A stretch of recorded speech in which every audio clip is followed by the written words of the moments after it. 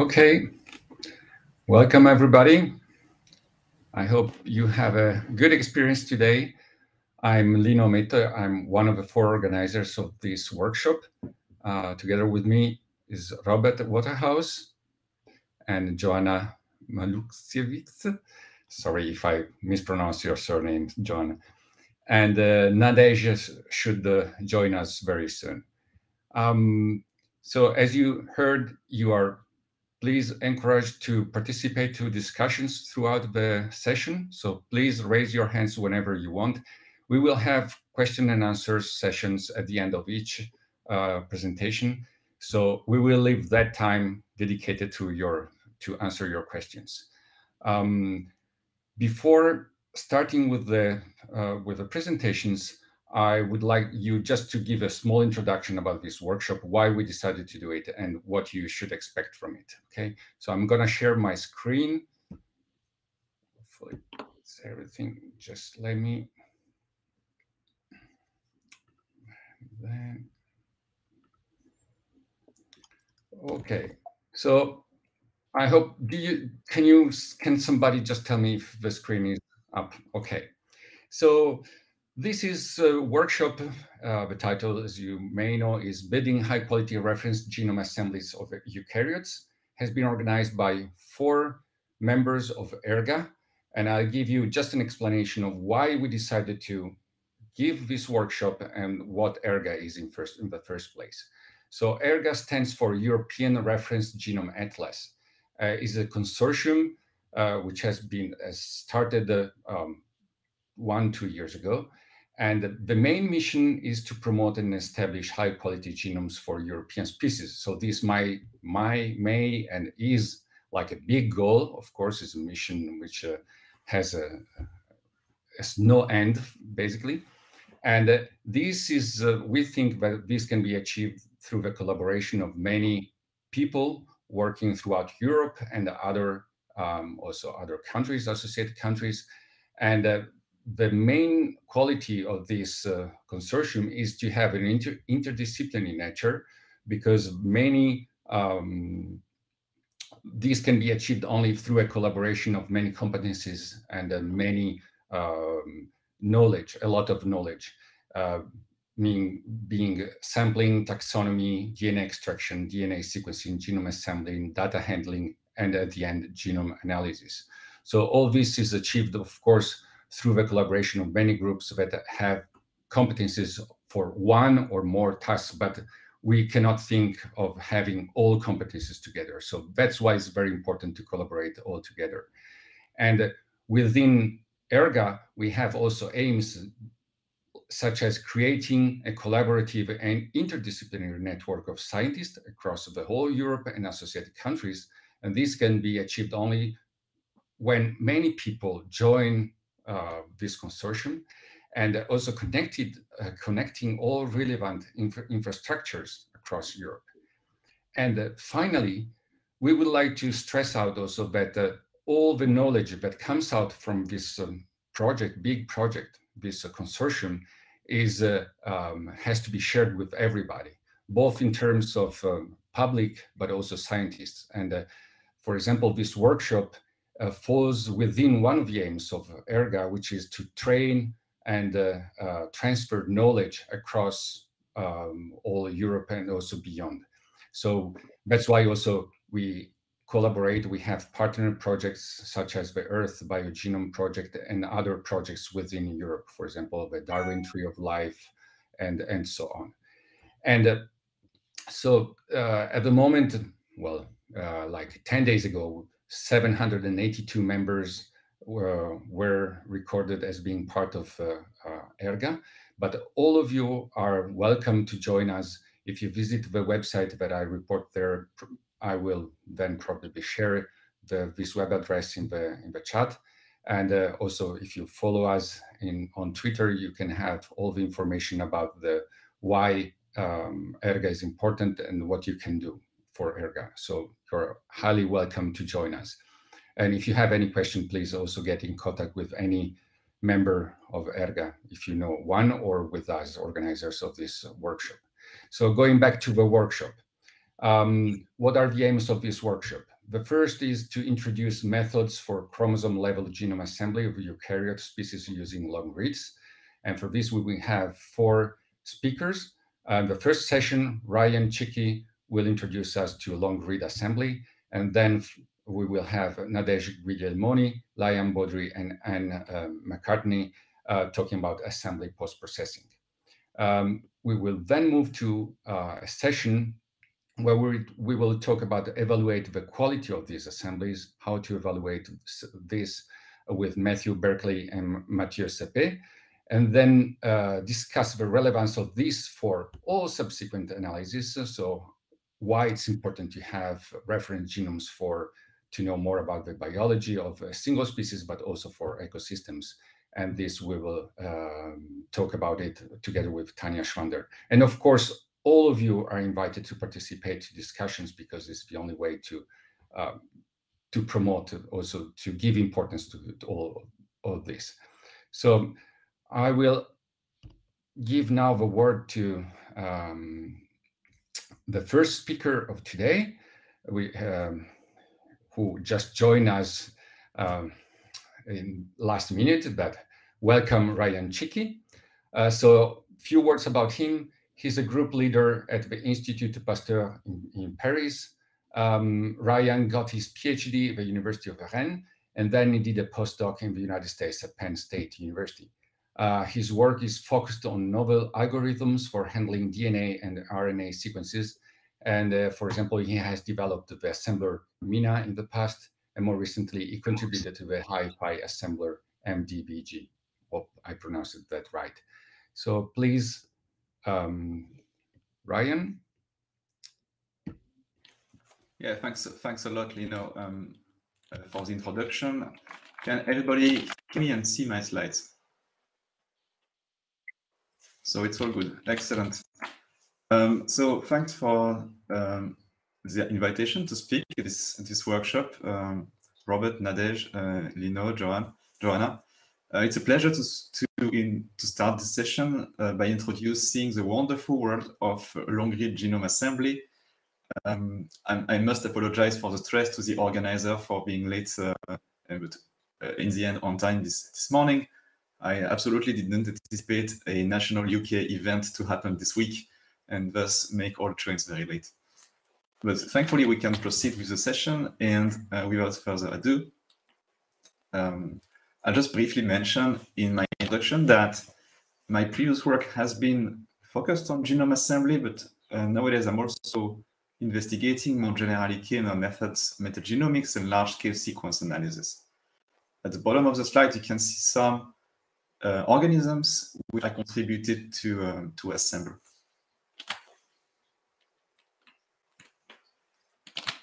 This slide, I'm assuming, is very much basics for all of you, but maybe a check for that you are in the correct Zoom meeting.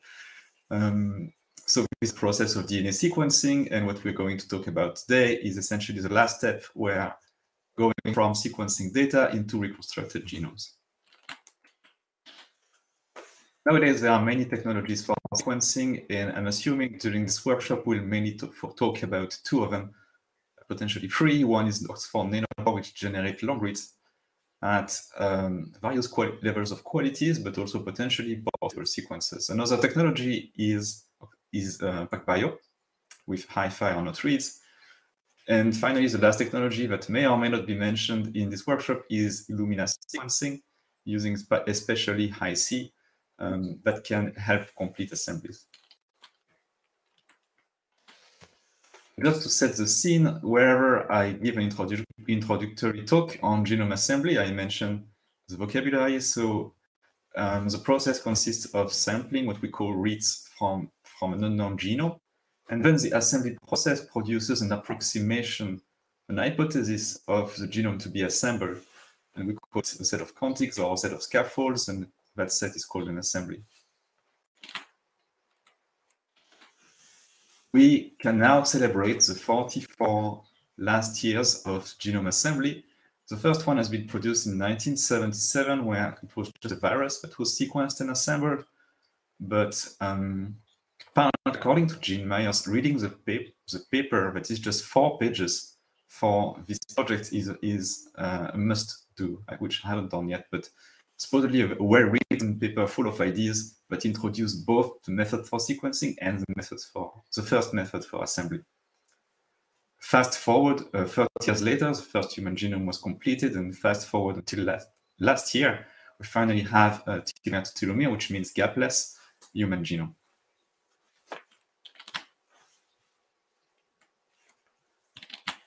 There are many applications for genome assembly. I've tried to be exhaustive with listing them.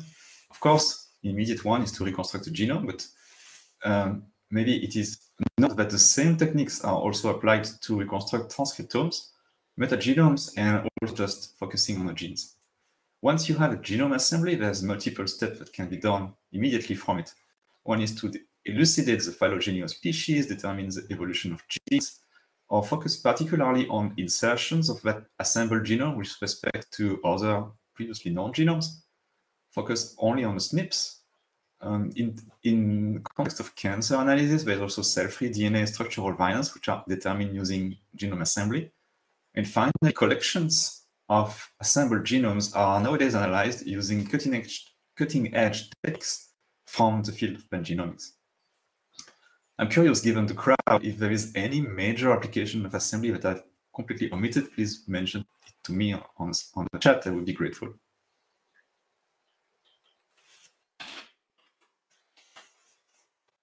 For a minute, a bit of prehistory of genome assembly. I don't know how many of you have used the Mira assembler from 2008 and before.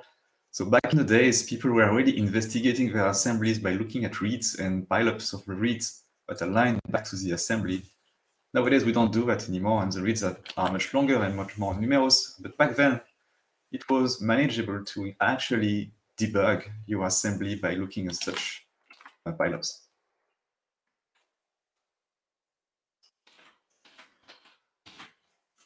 Continuing this prehistory, the first algorithms that were used to assemble genomes were really looking like the picture you see on top.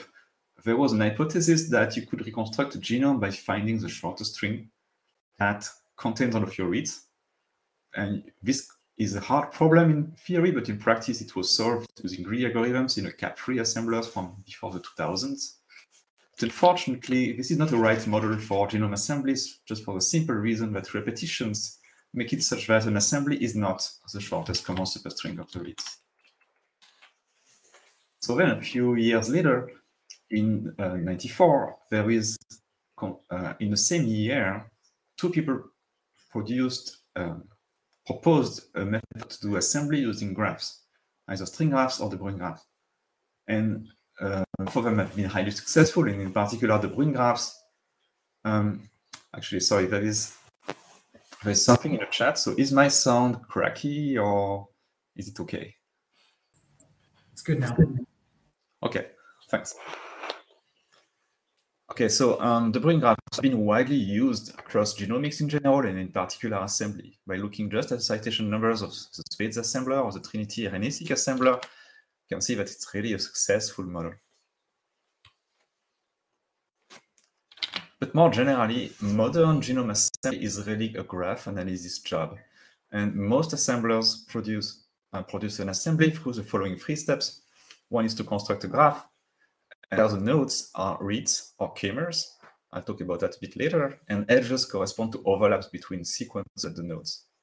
So there is one such graph shown here. It's not a real one, but just a toy example. And assembly theory will say that there is a way to reconstruct an assembly from this graph, which is to return a path of minimal length that traverses each of the nodes at least once.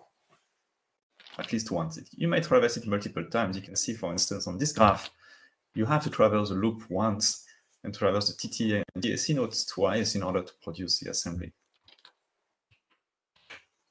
However, there has been lots of work for the theory of assembly, but it has been somewhat helpful for practical purposes. Because if you look at the succession of results in 2001, Pevsner mentioned in a paper that assembly could be solved quickly in linear time. But then later on, it was determined that using a different model, which was a bit more realistic, it was actually NP-hard, which means hard to solve.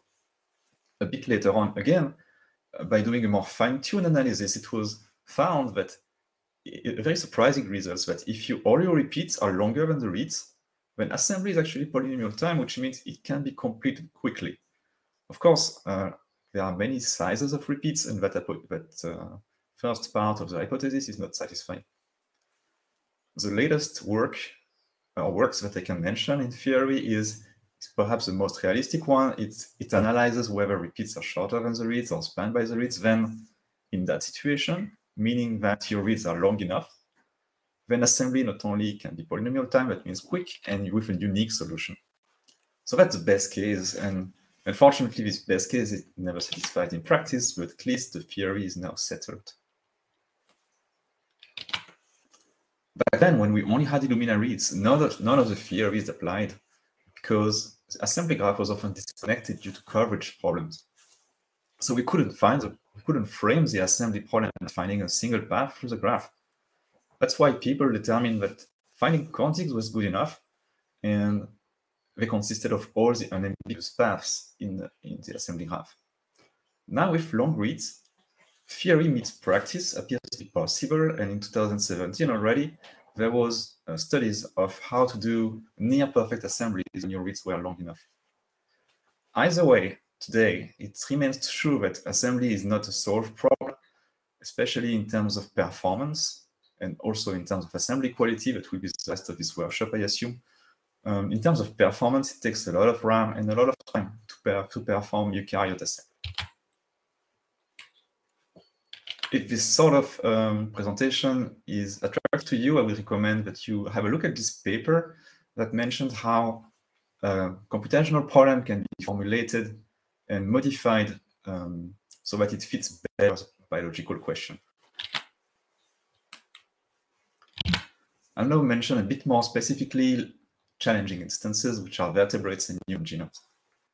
You may remember from before CHM13 and TT was released, which is actually just 2 years ago, human genome was highly fragmented in terms of contig and 50. I mean, in terms of contigs. So if you look on the left, you can see a diagram where each different core, each band corresponds to a contig, and so each chromosome was very much consisting of hundreds of contigs. Scaffold-wise, meaning in the order of contigs, it was way better, but really there are gaps, lots of gaps. Those gaps have been painfully solved by a team in a few years ago, and they published the results this year. I'll mention it later. And now our recent reference for human has a much higher contiguity and much longer contigs. But this was done with progress in algorithms, but also progress in data quality. The reason why it's challenging to assemble vertebrates, and in particular humans, is the repetitions. And such repetitions occur predominantly in centromeres, at the center of chromosomes. I like this visualization from David Eccles, where he plotted a bit of a centromere from chromosome X. So you can read this diagram from bottom to top, and he made the width of the diagram such that it aligns with the repeat length. And you can see each base is different. Sorry, each color is a different base, and there are lots of repetitions. And it makes sense that if you only have short reads, this is like a 400K repeat region of the centromere, then only short reads will never be able to solve that. And it's a miracle that ultra long nanopore reads were able to actually span these centromeres.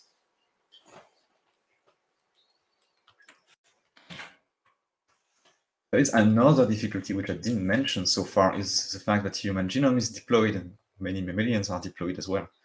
And usually, assembly algorithms really didn't care about that, and they settled for producing a consensus, meaning that if you had two haplotypes, which is a 2 example on top, then the assembler would produce a chimeric version of both, which is structurally correct, but the SNPs are not phased, meaning that you might get an arbitrary allele at each position. So it doesn't really reflect a single haplotype or a single chromosome. There are recent works, I mentioned also a few later, that attempt to separate haplotypes at the chromosome scale, at the chromosome level, but they require special data, and I think this is really the early days of haplotype separation. In general, one takeaway is that producing a genome assembly software is a hugely complex task. It generally requires either somebody to perform a whole PhD on it, or have a dedicated team of engineers that work for a good amount of 1 or 2 years or even more. For fun, I tried to plot dependencies between source code files for a single assembler. I think this one was Gossamer. Not a very famous one, but you can see that it's really a mess, even at the source code level, not even digging inside the content of each file. But imagine having to have a global vision of how an assembler works. This is really something that only a handful of people in the world have at the finest level. Mainly because also assemblers have lots of heuristics. I like this quote from Santegnere, who was the developer from the all-path assembler from 10 years ago.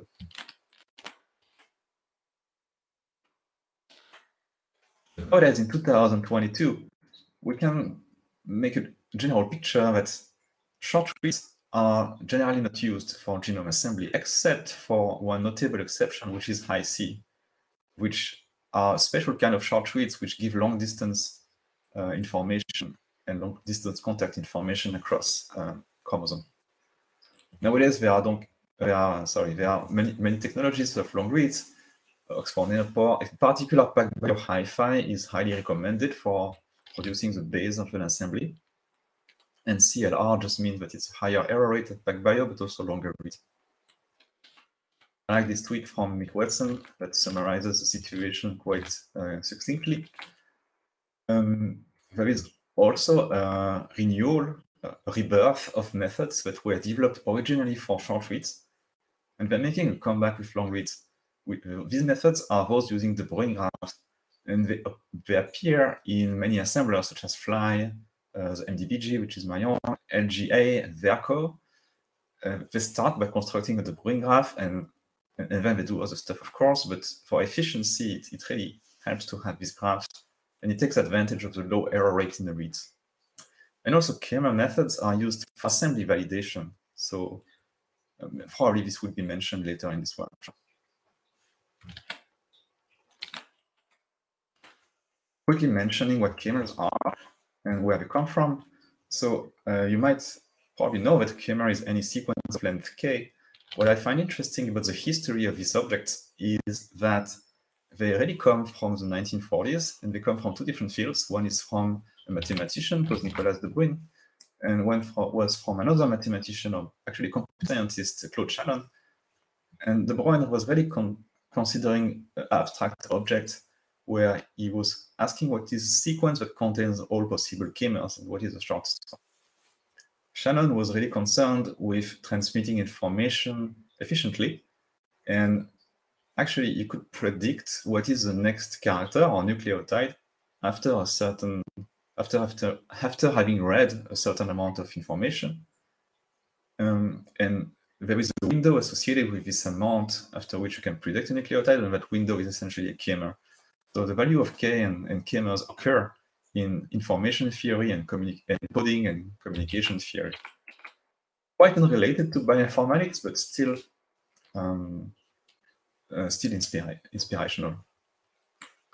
Actually not so unrelated. It governs the fact that it's hard to compress genomes. So if you ever try to run gzip on a genome and you cannot get better than 2 bits per nucleotide, well, you can blame information theory for being a fundamental law. But no matter how long your K-mers are in your genome for doing compression, then you can't beat certain lower bars. Sorry, I digress. The K-mers are actually highly used in assembly graphs, and in particular the Bruin graphs. So the theory I'm presenting here concerns short reads, and you can see that the K-mers are short of length 3, but it applies exactly the same for long reads where long K-mers are used. And I think most assemblers that will be discussed, a good amount of assemblers that will be discussed later in this workshop, work upon this principle. So the Bruin graph is a graph where nodes are K-mers that appear in the reads, and edges are exact overlaps of length k-1. As an example on the left with just 2 reads, you can see that the 2 reads correspond to 2 haplotypes, and the graph has a nice bubble structure.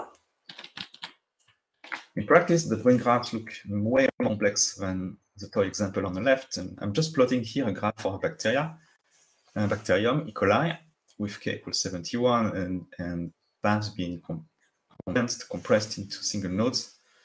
In humans, it's much harder to plot even the compacted De Bruijn graph, so I'm not attempting this here, but you can imagine that it's way more complex due to repetitions in the genome. An excellent tool for visualizing relatively manageable De Bruijn graphs, so not human ones, but let's say chromosomes. This is Bandage, and the later iteration is Bandage NG that has been recently released. This enables you to load the result of an assembly and inspect how contigs are organized. So this picture here doesn't reflect a genome. This is actually a metagenome, but each connected component in principle corresponds to a chromosome or multiple chromosomes which have been wrongly joined in the graph due to repetitions. I cannot not mention a telomere-to-telomere project that appeared this year. In fact, this would deserve an entire talk at an assembly workshop, but I'll try to summarize it in a single slide. So this is a complete sequence of a human genome article published this year, actually a couple of months ago in Science.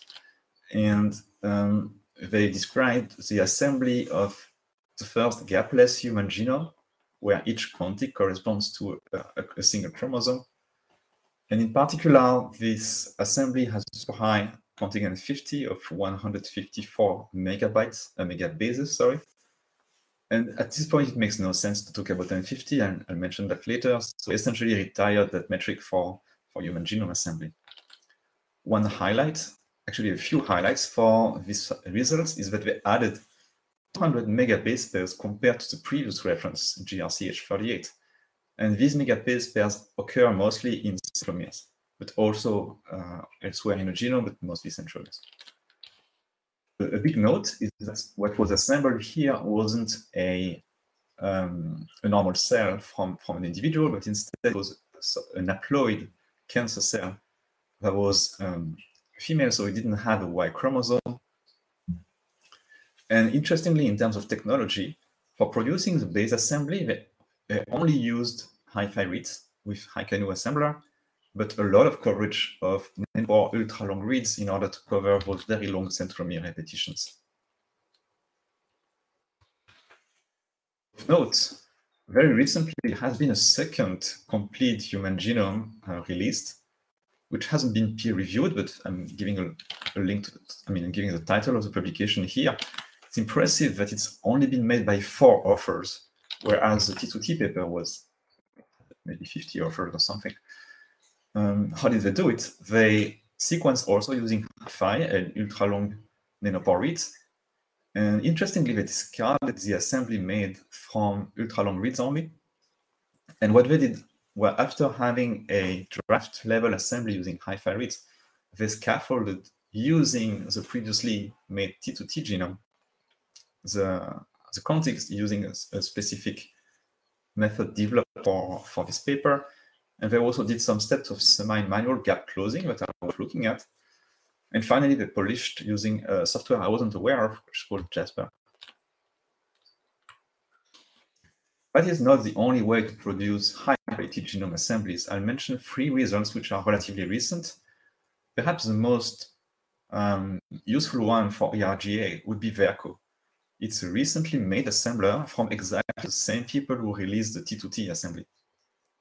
And using Verco, they produced a very high-quality assembly of, this time, not a haploid cell line of genomes, but a diploid sample, which was HG002.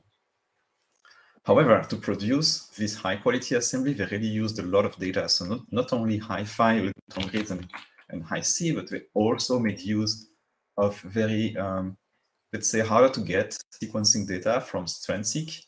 And also they obtained data from parents, which was available. So using Trio, they could phase better the assembly. A bit before Verco, there was another assembler called LGA, which is really a technological feat that enabled high-quality assembly of human genomes using only Hi-Fi. And actually, I'm not showing assembly characteristics here, but from my memory, Verco was able to reconstruct flawlessly a good amount of chromosomes, something like 15. But LGA, using only Hi-Fi, could still close, I believe, something like 6 chromosomes. So that's impressive with just a Hi-Fi sample. And also before LGA, there was a Hi-Fi assembler, Hi-Fi ASM assembler, which can optionally take Hi-C or Twilio data to improve the assembly quality, and also works with Hi-Fi data. So these 3 assemblers, I would be highly surprised if there are at least one of them isn't tried within the ERGA consortium, so probably they're already using them. And they are really specific for large genomes, human, of course, but also vertebrates. I have to mention something about the relevance of assembly metrics, which I believe will be discussed more in detail in the later sessions. So one metric for assembly that is a very famous one is N50, which is essentially a weighted average length of context. And another metric that was that is contributed also by one of the organizers of this workshop is the completeness of the assembly in terms of detection of single copy genes with the BUSCO software. So for N50, it's really questionable whether this is relevant in the T2T assembly, in high-quality assemblies. And the reason why is illustrated in the figure on the right. If I show you 2 assemblies, one is a perfectly made T2T human genome assembly on the left, and on the right, what I did was take the first half of the perfectly reconstructed contigs and keep them, but the second half of the assembly completely fragmented, mix up all the contigs, don't discard them, but mix them up. And actually, in terms of N50, those 2 assemblies are strictly identical because the N50 only cares about half of the assembly, so the largest half. So the assembly could be perfect for 15 chromosomes, but the rest of the chromosomes can completely messed up and 50 wouldn't care. So that makes it not an ideal metric for this situation. There are now many projects, ERGA is one of them, for sequencing lots of diversity on Earth in terms of vertebrates, but potentially other life. And those projects have in common the fact that they would sequence as much as possible and always assemble them. But there are many challenges that need to be solved, especially in terms of repetitiveness of the species that are going to be collected, different ploidies. And apparently the sample collection is potentially one of the hardest steps prior to sequencing to be solved. And here I'm showing a diagram that I took from Delphine Larivière, who explained the VGP 2.0 pipeline. You can see that it consists of doing assembly using a nuclear assembler. It could be Hi-Fi SM or iCanoe from Hi-Fi data. Then purging duplicates, which means removing some duplications that are introduced by the assembler. And finally, refine the assembly using different data types, if available, bio-nano and Hi-C data. And in the end, you obtain a scaffold. So it's quite complex. I'm assuming it takes a long time to run, but it's also highly likely to produce reliable, high-quality assemblies in the end. And of course, there are also many evaluation steps at every stage of the pipeline, which will be potentially discussed later in this workshop. This might be a bit outside the scope of this workshop, but I wanted to mention 2 things. One is the state of bacterial genome assembly. The other one is the state of viral genome assembly. I like to study bacterial genome assembly just because it's a good litmus test. If you cannot assemble a bacterial genome well, there's no hope to assemble a bacterial isolate well. There's no hope to assemble a vertebrate genome well. And what we looked at in 2019 was actually 30% of bacterial assemblies were fragmented. With my PhD student Pierre-Marie Jean, we looked more specifically why. And we noticed that in assembly graphs, such as the one shown on the right, often assemblers made good contigs, pretty long ones, but sometimes they were confused by just one repetition, or they were confused by a tandem repeat, or sometimes they just fragmented arbitrarily a genome, where there was apparently no reason to, by maybe discarding too many reads. So the lesson from this investigation is that it's possible to actually investigate high-quality assemblies and maybe push the quality a little bit further if you look at assembly graphs, going back to the raw reads and aligning them to the assembly graph. In terms of viral assembly, now this is, I guess, way off topic for this workshop.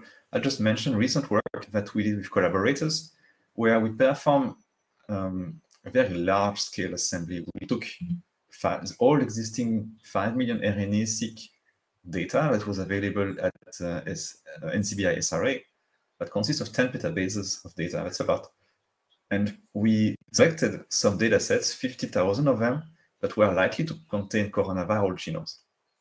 And using Amazon Web Services architecture on a cloud, with lots of CPUs and not so much time, we were able to assemble these 50,000 data sets. And within these data sets, we were able to discover new coronavirus species. And at the same time, also expanded the number of known RNA viral species by 10x. So by performing these assemblies, I noticed that it remained quite challenging to assemble viruses from metagenomes, despite the fact that viruses are really, really small. There are 20 kb, 30 kb in length, up to hundreds of kb. That's nothing. In principle, contigs should contain full viruses, but due to various factors, such as low coverage, repetitions with other genomes in the metagenome, and also strain variation, which is analogous to ploidy in invertebrates, then an assembly isn't solved for viruses. Closing the parenthesis, and I will end with this particular topic. I'll mention some of my recent work with colleagues, Paris Shakim and Bonnie Berger at MIT, where we developed MDBG, so minimizer space de Bruin graphs. This is a technique that takes as input PacBio hi-fi reads, so low error rate, it has to be low error rate. And when you have this data, it's possible to construct an assembly for a human genome or a vertebrate genome highly efficiently in 10 minutes or 10 gigabytes of RAM. That's particularly fast, and I'll mention later some results. But it will also perform pangenomics across humans or bacterial species. Here you can see a pangenome graph of many bacterial species on Exertoid. And this paper was published last year at Recomb and Cell Systems. And I will quickly mention the trick, because I think there is some value in producing highly quickly a draft level assembly. And the trick here is not to consider k-mers or even to consider overlap graphs, but instead to change the alphabet. Instead of looking at bases, we look at minimizers inside reads, which essentially discards 99% of the data, or 99.9% of the data, until the very last step of assembly, where those bases are re-injected back. But the intermediate steps are done quick, which enables very fast assembly. In more details, the principle of NTB-W05 is to take reads, shown here on top, extract minimizers from these reads, which correspond to only certain positions. So here I'm showing M2, M3, M2, M4, M2, which has a succession of minimizers across all the reads, and then construct k-mers over the alphabet of those minimizers. Once you do that, you obtain a De Bruin graph, classic, without any change to the definition except to the alphabet. Finally, once you constructed this graph, the classic assembly simplification steps apply.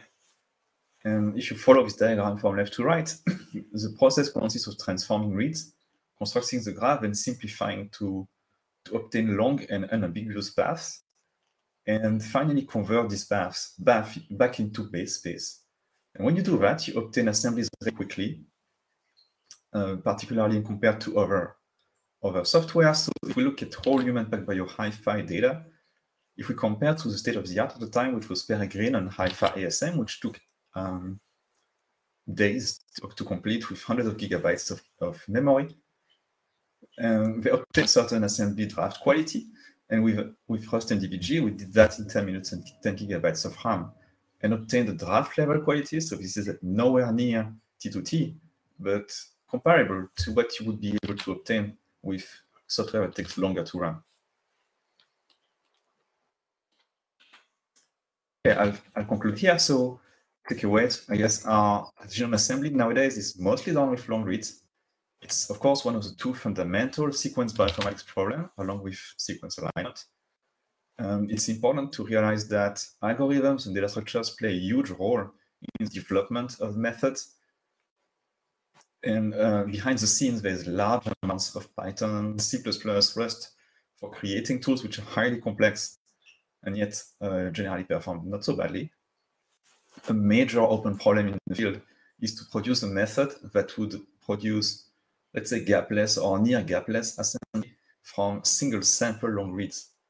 So far, we have LGA, HiFi, SM, which approach this goal, but there's still many caveats, and the field hasn't produced a robust genome assembler yet. There's way more improvement that can be, I suppose, squeezed from the data. So I just acknowledge my team at Institut Pasteur. Some of them are actually here in the audience. And I'll finish by, I can't resist giving this quote whenever I talk about the Bruin graphs. I hope you find it as inspirational as I do. And that is my last slide. So thank you for your attention. I'm happy to take questions. Thank you very much, Ryan, for the very inspiring talk. I'm really happy that you were here with us. And I invite all participants to please post your questions in the discussion forum. I think Ryan will be happy to answer to any question. I start with the question by Anne. I wondering whether MDBG compress homopolymers. Right. Yeah, thanks for the question. And so, yes, we actually, like many other assemblers, we do homopolymer compression. I should probably have mentioned this, although it's a technical detail. Any repeat sequence of nucleotides, so AAAA, CCCC, and so on, becomes compressed into a single occurrence of these nucleotides. And that happens even before you construct a graph. What assemblers do in the end is that they uncompress and actually restore the correct number of nucleotides. People do this not just for fun, but actually because this removes one of the major error modes of PacBio data and nanopore data, when the estimation of the number of repetitions of single nucleotide is not very well made. I hear there is also errors when not only you have repetition of a single nucleotide, but three different nucleotides which are tandem repeats. So this I don't do in MDBG, but only homopolymer compression is done, I believe, in most of the genome assemblers, such as ICANU, LGA, and MDBG, and actually Verco. Okay, thank you. We have a second question from Joanna. Can you please mention more about the PacBio CLR, if possible? Sure. I'm not sure exactly what you would like me to mention, whether it's a chemistry or what the data looks like. I will assume the latter. Mm-hmm. So, because actually I cannot really answer about the former. So CLR data is essentially the backbone that enables the production of HiFi data. What I mean by that is that reads are passed into the waveguide of the sequencer, and the polymerase enables the determination of bases one by one. And you have a certain length of sequence elucidated per molecule. And HiFi consists of actually sequencing not a linear molecule, but a circular one, so reading the same section multiple times, which enables the error correction. CLR is essentially the predecessor of that, where you could sequence the whole linear molecule and not worry about any type of error correction because it's not circular. So apart from the usual attempt to correct errors that are due to wrong luminescence, then CLR data is generally longer than HiFi, but also more error prone. So at the time it was, I believe, around 10% error rate with components corresponding to insertions, substitutions, and deletions. I'm not sure. I'm not quite sure today what is the error rate of CLR, because I see mostly hi-fi data being produced, but potentially there's value in producing CLR data if you want to span repetitions that are longer than those spanned by hi-fi, where the reads are typically 10 or 20, 10 to 20 KB length. CLR being 5 to 6 times longer.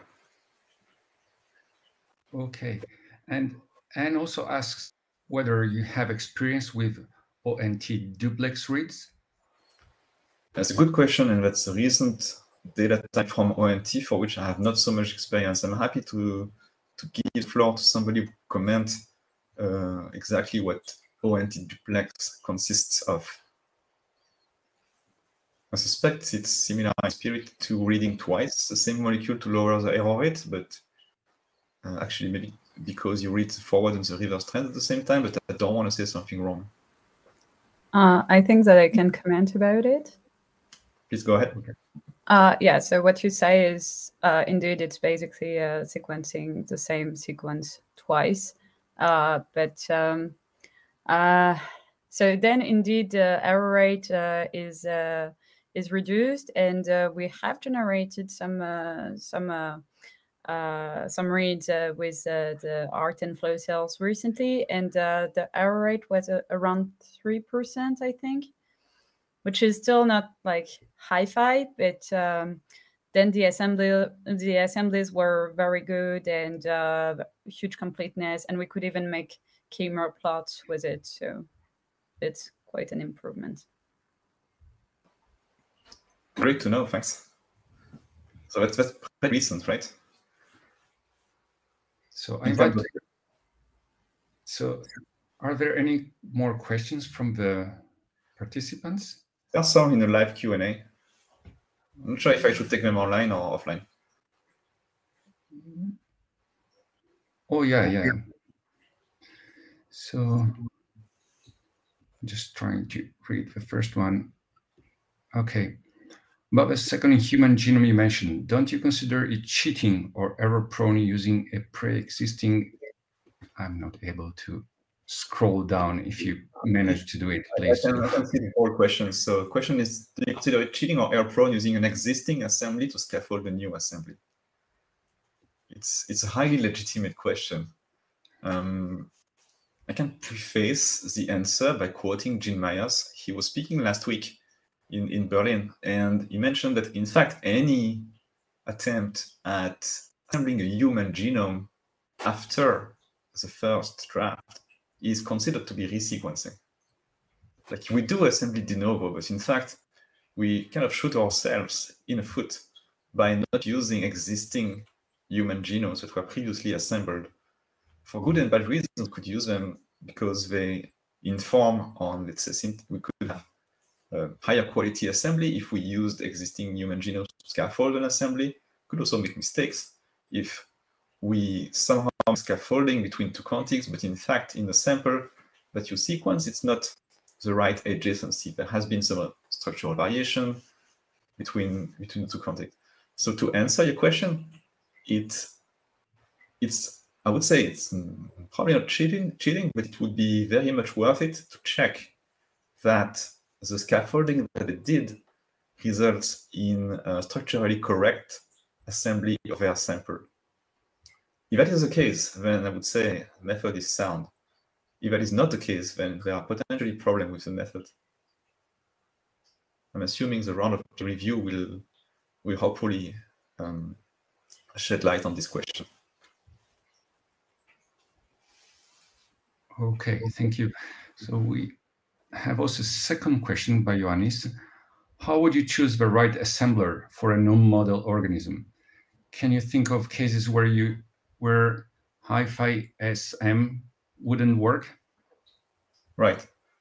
That's an excellent question, and I believe it's at the heart of ERGA preoccupation. So there has been assembly benchmarks, but today, in particular with long reads, hi-fi reads, there are not so many of them which are up to date.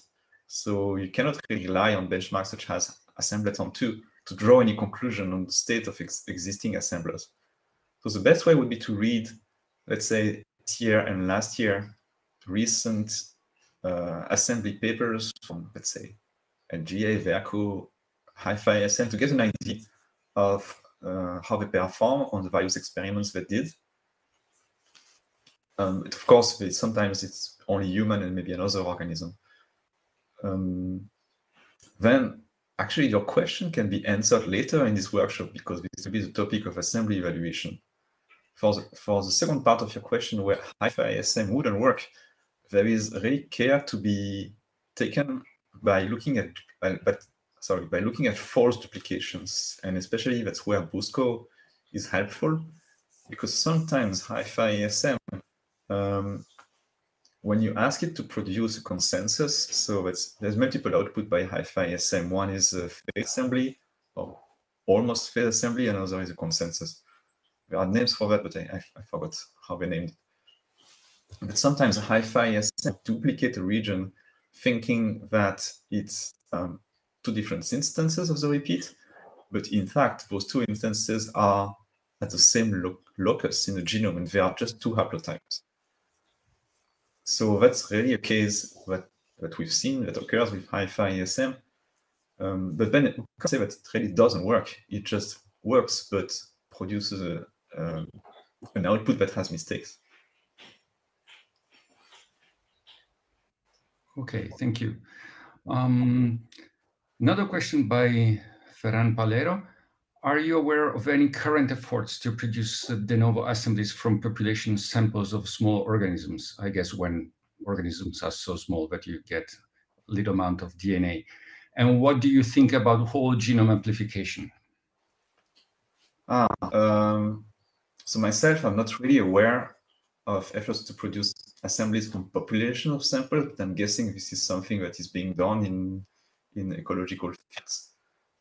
Maybe someone else in the audience could comment on this. For the second part of your question about whole genome amplification, I'm also not a specialist on it. My only impression is that it's a flawed mechanism that produces significant coverage biases and which results in fragmented assemblies. So that's essentially, in the case of single cell, for instance, it's nearly impossible to produce contiguous assemblies from single cell samples. I'm happy to comments from the audience about this question, or from the organizers. Okay. Anybody is invited, of course, to participate in the discussion if they want. And just to go back to the forum to see if we have other questions. I can't see any. So I have just one question for you. So what would be your dream as a computational biologist about the sequences that you would love to assemble? I mean, do you think the technique, like now we have long reads, we used to have only small reads. What would be the next step to make your life easier? Apart from having a sequence which goes from telomere to telomere, of course, which is feasible. Yes, thanks for the question. It's an inspirational one. I guess the immediate dream would have to have longer sequences, not necessarily telomere to telomere reads, but spanning longer repetitions, not necessarily entire centromeres, although entire centromeres would be quite helpful in the human case, and I suspect in many vertebrates as well. If you ask Myers, he would answer to you that it's sufficient to have 15 kV reads at 99 or 98 something error rate. And he has a good reason for that, although he never develops it in his talk. That's an unfortunate problem. So somebody would have to ask him specifically. So my evil plan would be to use NTB-G with longer reads, and I suspect he would produce higher quality assemblies, potentially telomere to telomere. Okay, thank you very much. So there is a question also from Robert. Robert would like to ask something. Yeah, so maybe as we're kind of wrapping up this session, back in the day, comparing different softwares. We have things like assemblathons, and I mean, in other fields, different kinds of competitions, if you like, or structured competitions. Do you think that, like, now with the speed of algorithm development, the open sourceness of stuff, the pre-printing of stuff, that there is no longer a place for such kind of community competitions or self-evaluation? Or do you think it's something that we actually need to try to do again at some point? That's a question. So I would say there's definitely a space for having such an event. The challenge is often not where you expect it is. A challenge would be organizational. So which team would be willing to take on the challenge of setting up sequencing of another organism, such that the challenge is unbiased, doing the evaluation, writing up the paper takes, in my experience, it takes a lot of efforts to run such a benchmarking event. Maybe you've participated in or organized some of them. So another challenge would be to decide on what is the data type to evaluate methods on, because it's a moving target, right? So high-fi reads are getting longer, nanopore reads, error rate seems to be dropping, and ultra-long is actually, I would be curious to hear from the audience how easy it is for you guys to obtain ultra-long nanopore reads. My impression is that it's hard on an experimental level, but maybe it's not. So then... I was agreeing with you. It's hard, yes. Yeah. All right, so methods nowadays seem to be assuming, at least for human genomes, we can get ultra-long reads, and questioning this assumption every time I review a paper for these assemblers. So yeah, so a benchmark, I'm assuming, would consist of high reads of a certain length for a certain organism that nobody can cheat on by taking a previous assembly. And it would be highly timely, especially in the time of ERGA, VGP, and DTOR, and all of these consortiums, which really are attempting to use or reproduce such results from a benchmark on their own.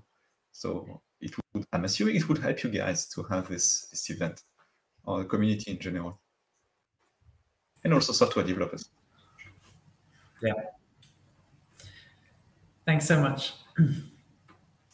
Thank you, Ryan. It is a big challenge, and I guess that's why no one is brave enough to take it on. But to be the but case. as you say, things are moving so fast that does such an exercise even make sense today? But it's still good to compare.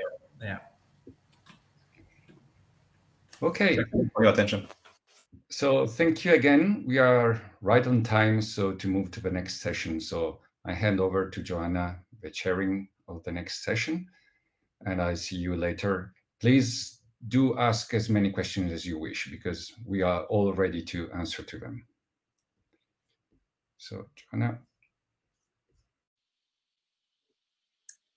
So our next session is on assembly post-processing, with our first speaker being Nadej Guglielmoni. She is a postdoc researcher at the University of Cologne, and her work is focused on genomic assemblies of non-model vertebrate animals using long reads and Hi-C. She is also a co-coordinator of sequencing, and she is a co-coordinator of the Sequencing and Assembly Committee of ERGA. So welcome, Nadej. Please take it away. Hello, everybody.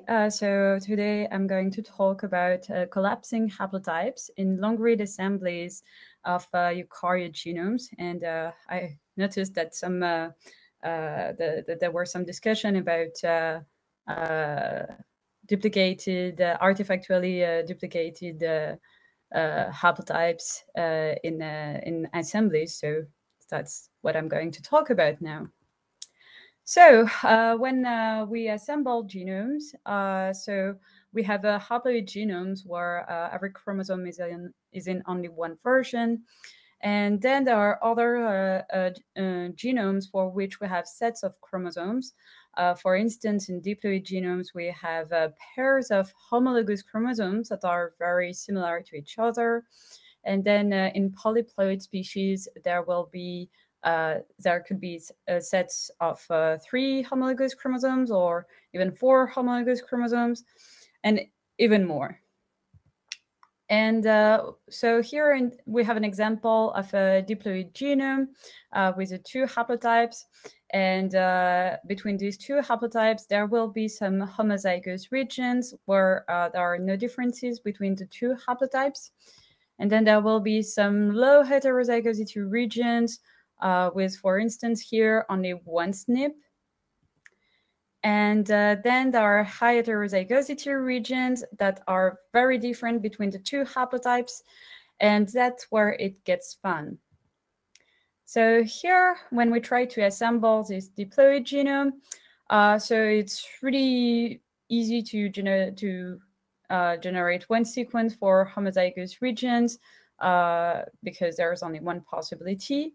But then for heterozygous regions, there are several possibilities. And so homozygous regions can be reconnected to the different versions of heterozygous regions, which creates bubbles in assembly graphs. So what we can do first is to generate a haploid assembly in which every homologous chromosomes are represented by only 1 sequence. So in this case, homozygous regions are represented in only 1 copy.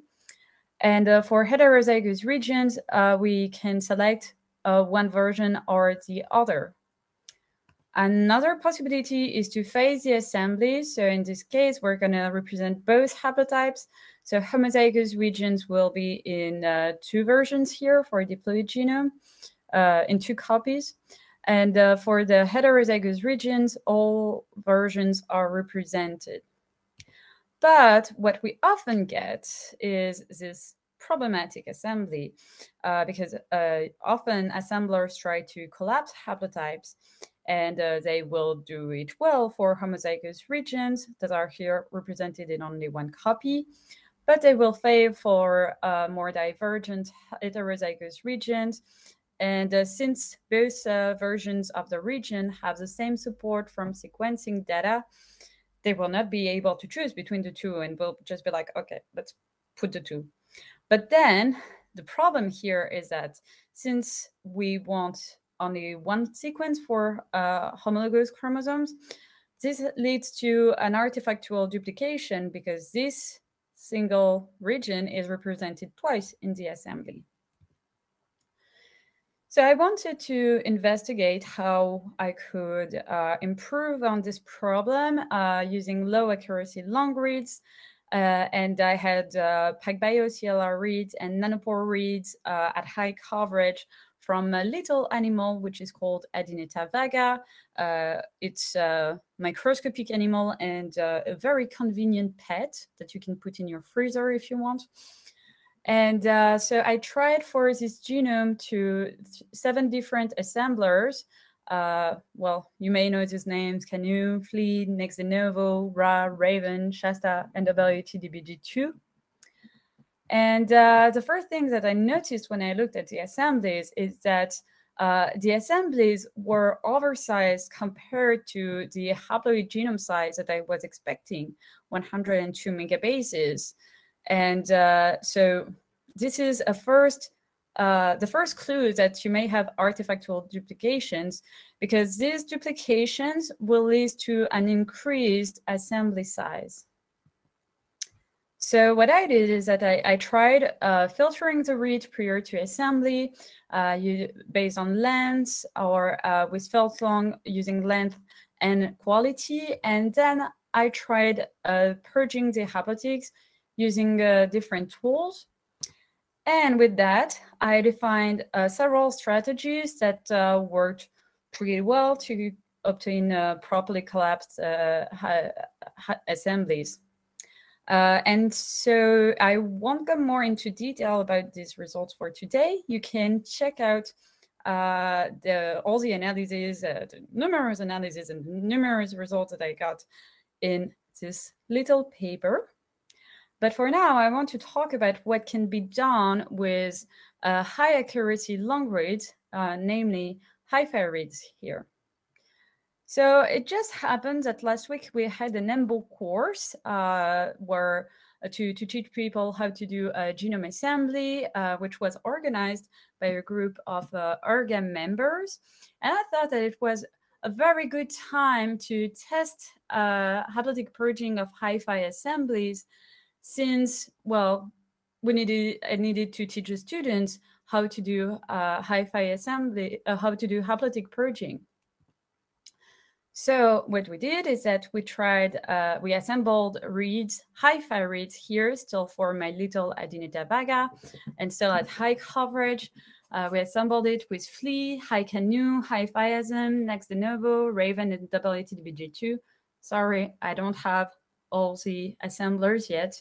As Rand said, everything is outdated for hi-fi assemblers because it's moving so fast. So, and then I tried to purge these assemblies with purge jobs. And so for the initial assemblies, one thing that was striking is that the first 3 assemblies are at least 200, well, close or even more than 200 megabases, which is rather the expected diploid genome size. So these assemblies seem rather to be phased than collapsed.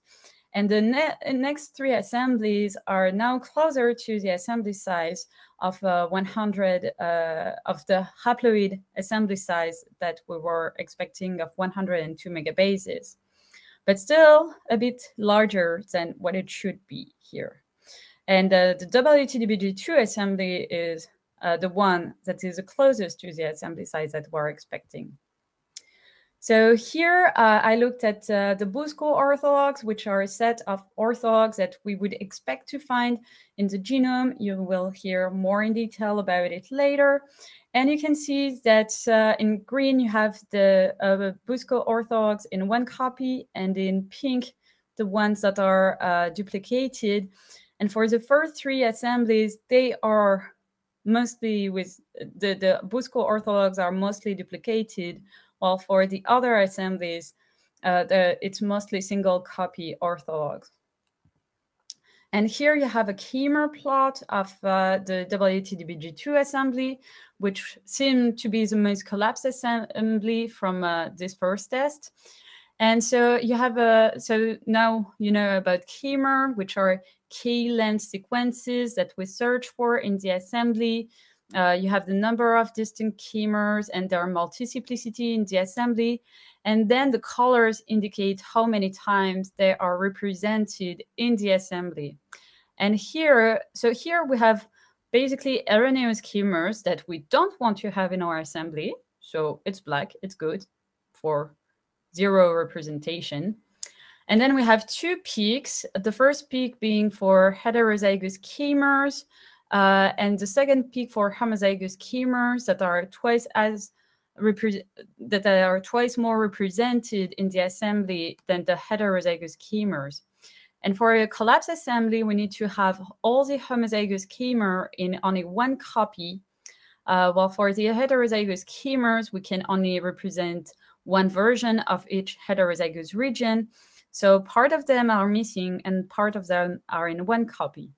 So here you can check that the assembly seems to be pretty well collapsed. And here, this is the Flea assembly, which looks much more like a phased assembly, because here the homozygous regions are in 2 copies and the heterozygous regions are in 1 copy because every haplotype is represented. So, oops, sorry. So here we have the assemblies before and after haplotic purging. And what is striking is that now all the assemblies are very close to the assembly size that we were expecting. And absolutely terrific contiguity, even though, as you know, it's not the only thing to look at. And now if we look at the Busco score, all the assembly have roughly the same number of single copy orthologs and much less duplicated orthologs. And now also one thing that was very surprising for me is that we had this chimer plot here with a high canoe assembly, which seemed completely insane, with some chimers represented 6 times, which is what? And then after haplotic purging, this has been greatly improved. And so, and even this is a bit better than the first assembly that we saw with WT-DBG2, because the one from WT-DBG2 had some missing chimers here that the canoe assembly doesn't have. So what we should remember from this is that, well, always check for uncollapsed haplotypes when you do assemblies of diploid or polyploid genomes, because having artifactual duplications will completely will be very bad for your downstream analysis. Also, chimer plots are your friend. Look at them thoroughly, use them, abuse them to really check whether you have artifactual duplications or not. And also, I think that the main lesson is that hi-fi assemblies have really made a drastic have really brought a drastic progress in terms of what we can do for haplotic purging, because I mean, in the assemblies that I showed you, in the end, all of them were properly collapsed. While I ran so many assemblies with low accuracy, long reads, and the results were not as convincing, and it took so much more effort. So now, as we can get properly collapsed assemblies with all of these assemblers, then it means that, okay, we don't have, I mean, we can reach well collapsed assemblies. We don't have to choose them just based on that. We can raise the bar on our expectations of what would be the best assembly. So thank you for your attention, and I will now leave the floor for scaffolding. Hello, everyone. First, I would like to apologize for only being able to record this instead of presenting it live, but as it happens, I will be at another conference as you are hearing this presentation, so this will have to be recorded. Second, I would like to thank the organizers to bear with me, even though I could not attend live, and let me present my work, even as a recorded presentation. So let me present myself. I am Liam Baudry. I am a postdoc at University of Lausanne. I did my PhD at Institut Pasteur, and during my PhD work, I worked, among other things, on high-C-based chromosome scale scaffolding, and I will present a brief overview of the program I helped make called Integral. So, as you probably know, we are in the midst of an explosion in genome projects. So the first generation was using very low coverage sequencing data and was much more expensive. The second generation saw the advent of pyrosequencing, which really helped boost the rise of genome projects and high throughput sequencing. And now, as we speak, there are a host of very large scale projects attempting to assemble pretty much every single genome of every single species on Earth. And this is just an overview. And my work was part of this trend to perform large scale reassembly on a variety of species. So you probably know the problem. In many species, the reference genome is not non-fragmented because of a lack of sequencing depth or just a lack of money to perform this very expensive sequencing. So you have the actual chromosome, the available information, which is fragmented. And the solution is to integrate this data, this legacy data, with new technologies that have arisen from this decade and the last. And so you probably know these technologies, so long-read sequencing, 10x, and high-C. So high-C will be the focus of this presentation. So the Hi-C exploits this so-called 3D information, the chromosome organization, in order to reconstruct the 1D information, that is the relative order of the sequences, aka the complete chromosome. So in order to understand Hi-C, we need to make a jump in time back 20 years. So actually more than 20 years. In 2001, Carsten Rippe comes up with a model in order to predict intrachromosomal contacts using a very well-established knowledge from hydrostatics. And in this model, DNA is represented as a chain of 3 jointed monomers. And the contact probability between 2 monomers is represented as a function of the distance that separates these monomers. So this formula here. In practice, we'll only see the right-hand part of the peak.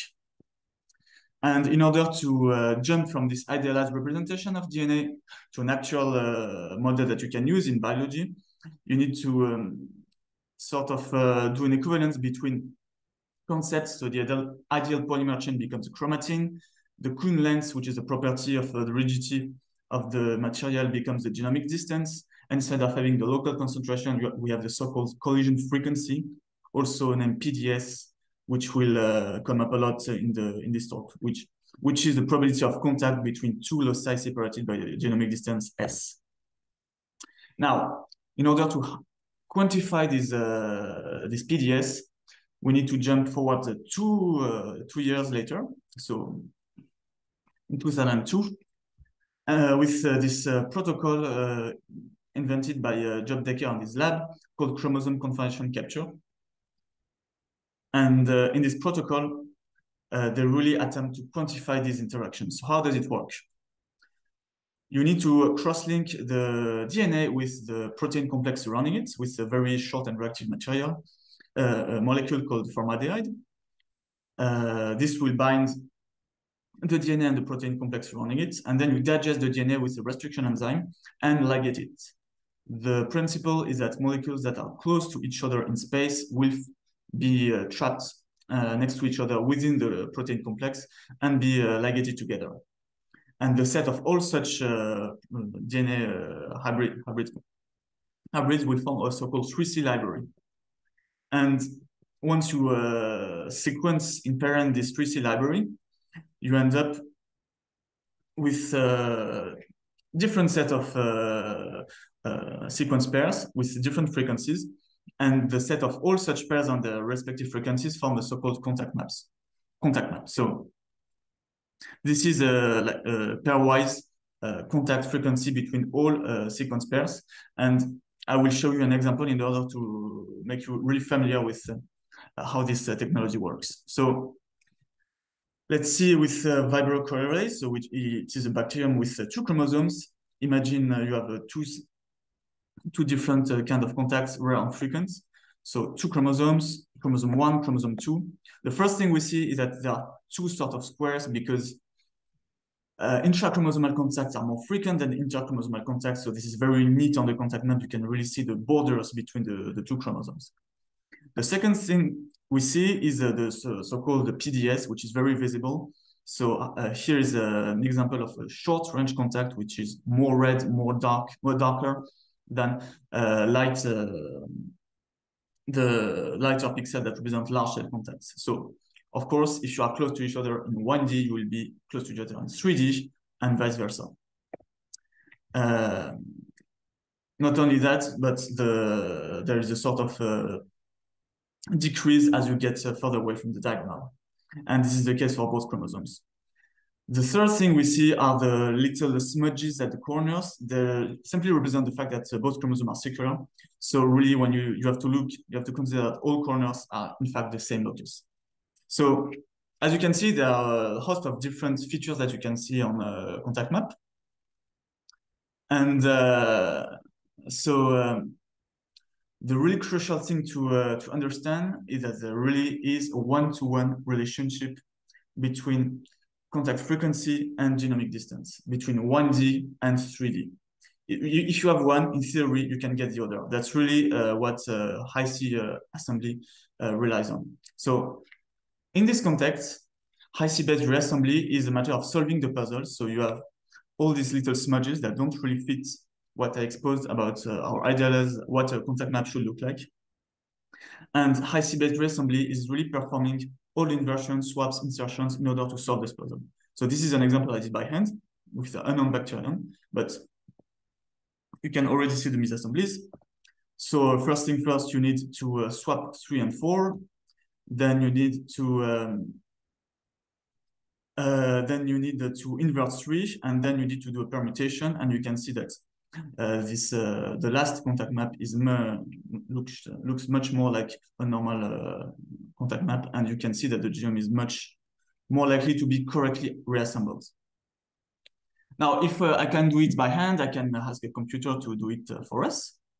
And this is what Instagram is all about. So Instagram is a continuation of a program called GRAL, which was published in 2014. There are differences mostly that come down to the polishing aspects, but I will leave that part to the other speakers. And I will mostly focus here on the MCMC, the scaffolding part, so to speak. So in this program, the PDS is reduced to a simpler model with a prefactor and an exponent that represents the power law decrease. In order to account for interchromosomal contact, we need to add a third parameter that represents the residual contacts, because we need to account for the fact that intrachromosomal contacts are, in theory, always superior to interchromosomal contacts. So this model is simplified. We know, based on our understanding of DNA biophysics, that there are more parameters, but for the purpose of reassembly, it's more than enough to perform the scaffolding. And how does it work? So we initialize a set of bins from restriction fragments. We initialize the parameters. For each bin, we cycle through them, we sample neighboring bins and perform operations, so inversions from positions, as I talked about. And then we assess the modified genomes. So basically, we select the more likely, the one that corresponds to the highest likelihood shift. And then we update the parameters accordingly, and the genome accordingly as well. So both are updated in tandem, and eventually they converge and the genome is scaffolded. And then I validated this approach with an alga species whose genome was either too unassembled. So it's more than a few hundred megabase in size. It's used as a model for many evo studies. And they obtained 28 pseudochromosomes with a genetic map, and the goal was to see whether this was consistent with the IC. This was a collaboration with Susan Aquilio's lab, and the paper is now published. So here are the data sets. So as you know, genome assembly is mostly plumbing. You need to integrate all kinds of different data and sort of fit it together in order to get the best metrics. And Hi-C is just one part of this. So this is just to give you an overview of the project, but Hi-C was only one brick of the genome assembly pipeline. And of course, I'm not showing the validation part, but of course, this was validated with the usual metrics of using comparative analysis. But what I want to show you is the movie, where you can really see how the program actually works. So on the left-hand side is the matrix, and on the right-hand side is the corresponding scaffolding. And you can see it will try many combinations, and eventually you will see a sort of structure with squares arising. So they are not very visible, but they will eventually be more visible. So really you have to look at the white smudges that will eventually form half squares. And once you have only a handful of them, actually 27, you will know that the assembly will have converged to a chromosome scale structure. So this is now visible. So there are always a few bits left, but that's part of the process and the polishing. And when you look at the contact map, you can see that it's actually, after a few cycles, most of the genome converges to a few scaffolds, and the rest is mostly intrachromosomal polishing. So you can see that the chromosome scale scaffolding is very efficient and quick, and most of the bulk of the remaining work is about the polishing and the few bits of inaccuracies left within the chromosomes. So this is before and after to give you an overview. And interestingly, we found only 27 scaffolds, which has to be contrasted with the 28 pseudochromosomes on the genetic map. So it means that the Hi-C could capture a fusion event that was not captured by the genetic map. So as a summary, I hope I convinced you that Hi-C based methods have a lot of promise for genome assembly. And so I used it for the high quality ectocarpus scaffolding, which was published in a paper in genome biology. And of course, so this is, as I said, this is only one brick of a full-fledged assembly pipeline, which obviously means that in order to develop this kind of technology, we have to integrate it with other sources of and types of data. And this will be the subject of further genome assembly work. So thank you for your attention, and thank you for listening to my presentation.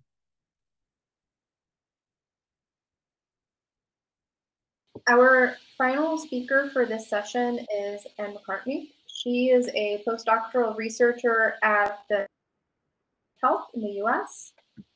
She is in charge of a pilot, and she is also involved in the Earth Biogenome Project, and she has publishing of the human genome. So, anyway, Anne. Hi, I just want to confirm that you can see my screen. Perfect. Okay, thank you so much for the invitation to present today and to talk about our work on the completion of the first human genome as part of the Telomere Consortium. My name is Anne McCartney, and I am a member of Dr. Adam Filippi's group in the Genome Informatics section in the NHGRI. So the work I'll present today is not just my own work. It was a huge collaborative effort by a polishing team an international polishing team. And so I just want to keep that in mind as I'm going through the presentation, just to give everybody fair attribution to their contributions to this wonderful effort. So just starting off with the Sergei's work, predominantly the Sergei's work and the actual first CHM13 complete sequence. So they issued their first draft sequence, and as Ryan actually already mentioned, this was based off a haptitidiform mole. So this means that it's nearly uniform. The genome of this cell line actually is almost uniformly homozygous, and it has the XX karyotype, which made it a good candidate for being the first an easier candidate to start with for generating a first complete T-to-T human assembly. So the sequence, the assembly, the draft assembly itself, I'm highlighting here on the left-hand side of the screen, was built predominantly or primarily of hi-fi reads, but we did have to supplement it and patch it with ONT reads due to the GA dropouts that actually occur in hi-fi reads. The initial draft assembly sequence had an error in about every 10.5 megabases, but it was a fairly good starting point for an initial genome assembly. And so I think the QV at this point was about 70.22. So having a starting point that was such high quality, we needed to ensure that any polishing that we were doing afterwards was not introducing any additional harms to this really highly accurate sequence. And so we employed a do no harm approach. And so why would we even bother polishing a highly accurate genome like this in the first place? Well, we wanted to ensure that the accuracy of the assembly, particularly in large repeats, and to ensure that there was no overcorrection. We wanted to mitigate technology-specific sequencing errors that usually lead to distinct assembly errors, and we wanted to ensure that suboptimal assembly of specific loci does not lead to small and large errors in the draft assembly. Why did we use a do no harm approach specifically? Was because a lot of traditional polishing approaches actually using alignment-based validation and polishing methods usually underperform within genomic repeats, where alignments are usually ambiguous and inaccurate. So the ambiguous alignments here cause errors, things to be polished and introduce errors where there shouldn't be. And obviously this we wanted to avoid, introducing additional error into a very highly accurate genome. So again, I just want to acknowledge all of my T2T polishing team collaborators, particularly my co-leads on the team, which were Kishwar Shafin and Michael Allange. And we were really led by, under the leadership of predominantly Arangri for this work. And so we decided that the traditional tools that were available for polishing would probably overcorrect a genome of this accuracy, and that we needed a do no harm approach, and we needed to develop this as a team. So I won't go into the specifics here, but the main goal of our polishing strategy was to be robust to repeats and technology-specific biases. So I'll take you through this strategy step by step. The first thing that we had to do was do a thorough evaluation of Sergei Nurk's initial string graph. To do this, we started with wanting to understand what is the QV score for this, this initial string graph. When we estimated the QV score using HiFi and Illumina, we found that it was actually underestimating the QV of this assembly. How we found this out was through when we looked at the assemblies that were present in the assembly. We calculated the k-mers that were present in the assembly but not in the reads using the HiFi. This is using the HiFi read data set, and we found that these error k-mers were predominantly, probably unsurprisingly, in the regions that were patched using ONT. And these also correlated with the GA dropout regions, so unsurprising there. When we did the same analysis using the Illumina k-mers, we found that the k-mers that were present in the assembly and missing from the Illumina reads, they actually had a different region of kind of hotspots. They were found in the consensus sequence across the string graph. So they both HiFi and the QV estimates from both HiFi and Illumina on the top right-hand side of the screen here are very different, and we thought we needed a method to more accurately quantify the QV estimate for this genome. So what we did was we took both of the error k-mer, the missing k-mers found in the Illumina and the HiFi data, and we found that the missing k-mers that were missing in Illumina reads but found in HiFi data were enriched for GC content, and if the reads, if the k-mers were missing from the HiFi but found in Illumina, they actually had an AT enrichment. So if we utilized one sequencing approach, we would be underestimating the QV because of these specific biases. So we decided to merge this and produce a hybrid k-mer data set.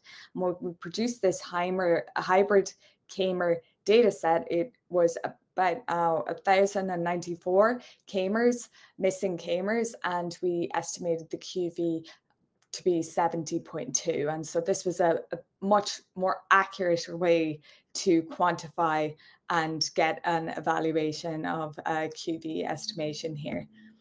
We then wanted to dig into the homopolymers within this initial draft assembly. And to do this, Kishwar took on this homopolymer confusion matrix using both the Illumina reads and the HiFi reads. And what we found was that longer homopolymers in the consensus sequence of the string graph were associated with length variability in the HiFi reads, especially in the GC homopolymers. We also found that the majority of the Illumina reads were concordant with the consensus. Therefore, it was kind of indicative that the HiFi reads were giving us, introducing error where it shouldn't be in the string graph. So upon this, both the QV and the homopolymer, we determined that the draft required more polishing to maximize its accuracy, but also to reduce errors related to systematic presence of homopolymer-specific issues or read-specific or technology-specific issues. Next, we needed to ensure we were using a reliable mapping tool so that we could polish doing no harm.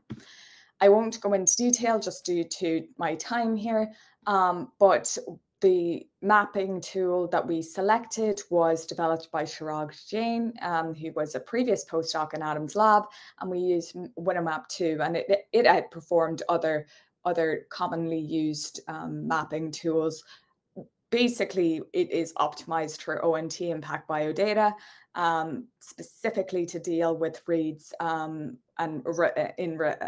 reliable mapping in repetitive regions of the genome, and it uses weighted minimizers to do that. And I've included the different papers to do with that here.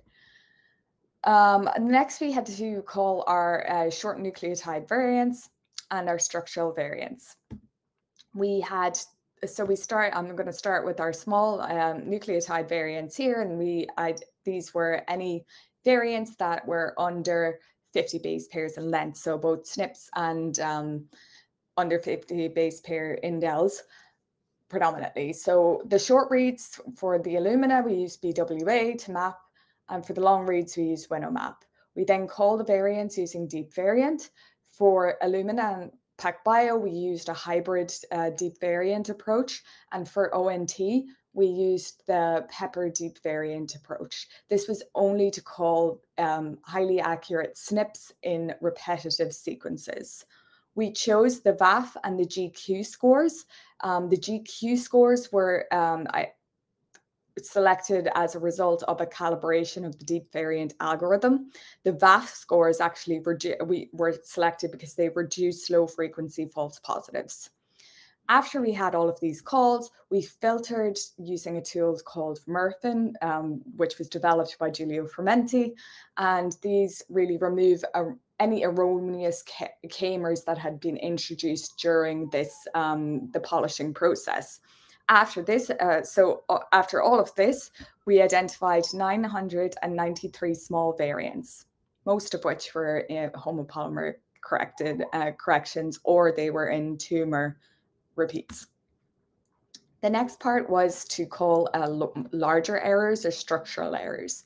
For this, we used short reads using Parliament 2, which is kind of this umbrella tool that employs 6 different short read structural variant callers, and we only considered those structural variants if they were called by over 2 methods. So this, when we looked at these, we found 14 were identified.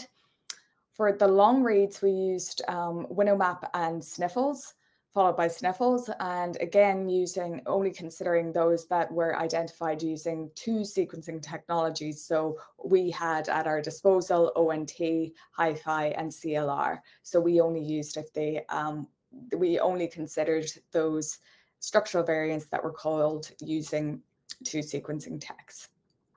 To identify any structural variants specifically in the centromeres, we employed tandem tools followed by Sniffles. And tandem tools has been developed to specifically for mapping within centromeric sequences, so to handle the repeat structure there. We found very few errors, structural errors. We did find 3 medium assembly errors that we corrected, and we found 44 heterozygous structural variants as well. Through this process, we also identified a missing telomere on chromosome 18 at the P-arm. And so we actually patched that using ONT. The ONT reads, and we polished it using Hi-Fi. And I'm just showing you before, when we mapped the bio nanomolecules, you can see this buildup indicative of a compression of the telomere, that we were not representing the full telomere. But after we patched using the ONT and the polished with the hi-fi, you can see the bio-nanomolecules are much more evenly distributed, indicating that we had actually the full sequence completed there. We wanted to ensure that any polishing edits that we introduced into the assembly, that we were validating that they were actually true errors and not false positives, or they were not heterozygous variants within this haplotype mole. So we used a marker-assisted mapping approach. And so here we identify single copy markers. These are markers that are only uniquely found in the assembly and only appear as a single copy in the reads. And so this allows us to guide if there's, these were kind of evenly distributed across the genome, we found, with about 1,000 markers in every 10 kilobase pair window. But there were marker deserts within the centromeres, the satellites, the rDNAs, for instance. So we couldn't really use this method there. And what this really allows you to do, if you just look on the bottom right-hand side of the slide here, you'll see that this is one of just the SNP calls. And if you have a high density of these unique markers around it, you're more confident that this is an accurate SNP call or a structural variant call. And so this is how we went in and manually inspected each of the structural variants that were called during the SNP calling process. So the first version, we introduced that 4 kilobase pair telomere on the chromosome 18 P arm. We fixed 1 deletion and 2 insertions. And then we fixed the 993 small nucleotide variants. So you can see that here that the error chimeras that are still present are evenly and uniformly distributed along each chromosome, suggesting that errors were not clustered in hotspots within certain genomic regions, and that the technology-specific introduction of errors was ultimately gone. So after this, we had increased the QV of this assembly to 72.6. But on this inspection, we then realized that the telomeres actually were not corrected using our method. So the polishing, so what happened here was that because of the repetitive nature of the telomeric sequence in the ONT platform, in both platforms, ONT and hi-fi, there's a natural decrease in coverage coming toward the end of the chromosome. But for ONT, there's actually a strand bias. We used the ultra long protocol here, and we found that we only had negative strands on the P arm and positive strands on the Q arm, and this led to inaccurate and undercalling within the telomeres. So it caused this, that we were not actually polishing the telomeres through our approach. So after we rectified the algorithm of deep variant, the Pepper deep variant algorithm, to accommodate the strandedness of the ONT data, we identified 454 additional corrections that we made, and we fixed about 90% of those. So overall, we released the version 1.1 gapless polished assembly, and the increase here was to a QV of 73.9. So that was a huge increase. We only actually ended up fixing about 1,500 corrections, mostly within the homopolymers or microsatellites. And we removed, and really we disentangled what were platform-specific biases versus real errors in the genome. What we found that reliable mapping really, really is key. And one thing that we did was an outcome that I didn't get time to discuss today, that we did use and benchmark automated approaches against our approach. And what the best automated approach that we did find was the starting with a Raycom-based polishing method and then following up with Murfin if you have Illumina data available. But just a reminder in these situations that you just need to mind the heterozygous introductions because they can cause haplotype switches. So with that, I'd like to thank you for your attention, and I think we're going to take some questions now. Yeah, we have a few minutes. So I'm going to try to direct at least one question to each speaker. The first question is for Nadej. This is from Sagain Dind.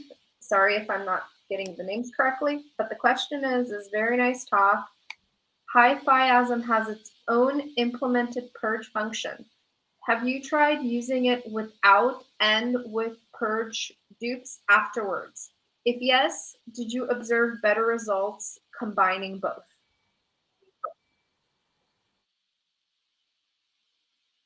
That I showed for HiFiASM is the one where it's already supposed to have purged. So with the function of haplotype purging of HiFiASM. But unfortunately, it's often not sufficient. But I could also try purging on the not purged HiFiASM assembly, I guess.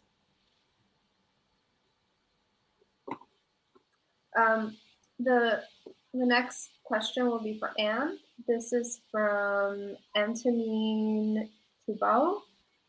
Great talk, Anne. For human genome polishing without causing harm can be done because we know a bit about what at the end results should look like. But what about other taxa genomes where we have no idea? Yeah, so obviously doing this on a human, we are incredibly lucky because we had GRC-H38 as always this comparative marker to kind of keep us on track. So yes, that is why we thought it important as part of this work to ensure that we benchmarked it against tools that are more readily used in the field. So the polishing team, we had experts from international experts. There were 15 of us. We had time to manually validate every single structural variant because we could distribute those tasks. And that's just impractical if you're a bioinformatician working on a single species, right? You're not spending your time looking manually through 1,500 different corrections and validating absolutely every single one of them, obviously. So that's why we thought, okay, we'll benchmark an automated approach and try to make a recommendation based off a more automated approach. What we did find was that Raycon alone actually wasn't the best approach. When you iteratively polish, there's a plateau of how much that obviously improves even after one round of polishing.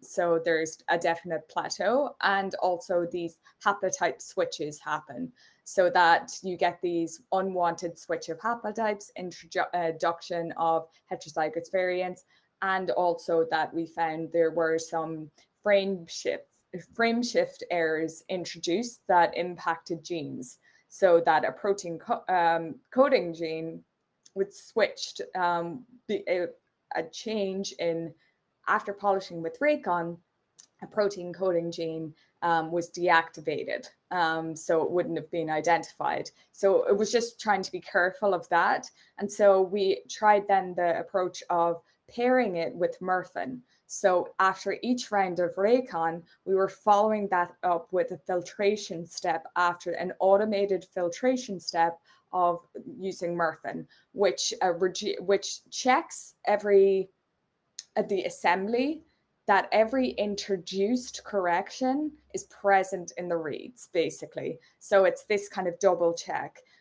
So that was the strategy that we came up with for how to make this more automated and more a guide for people in the field that don't have the luxury of the kitchen sink of sequencing technologies, the volume of data, and the personnel needed to do a do no harm approach in this way.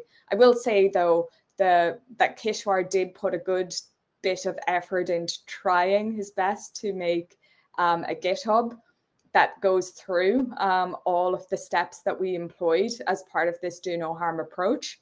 And so there is a GitHub there that makes it slightly automated, which was a request by the Nature Methods reviewers, which was, I thought it was a really good for like reproducibility, that they encouraged actually making a pipeline and a workflow. So you can use it there too. The next question will be for Nadej again from Maria Del Mar Muniz. Great work. I wonder if for downstream analyses, you want to analyze each haplotype separately. Will you split the reads using the k-mers per haplotype before you produce the contig? Yeah, so in this case, well, this is kind of what we do right now in the lab that I'm working in.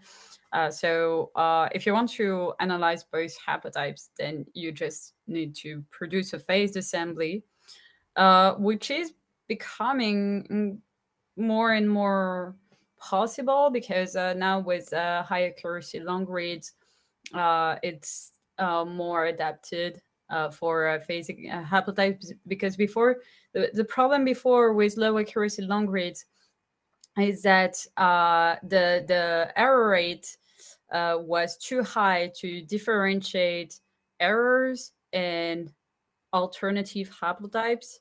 And so now with high accuracy reads, it's not perfect yet, but there's been a drastic improvement in what can be done for phased assembly, and it's possible with HiFiism, it's possible with Verco, and so then, yeah, if you want to study the haplotypes, the most straightforward way to go is to phase your assembly.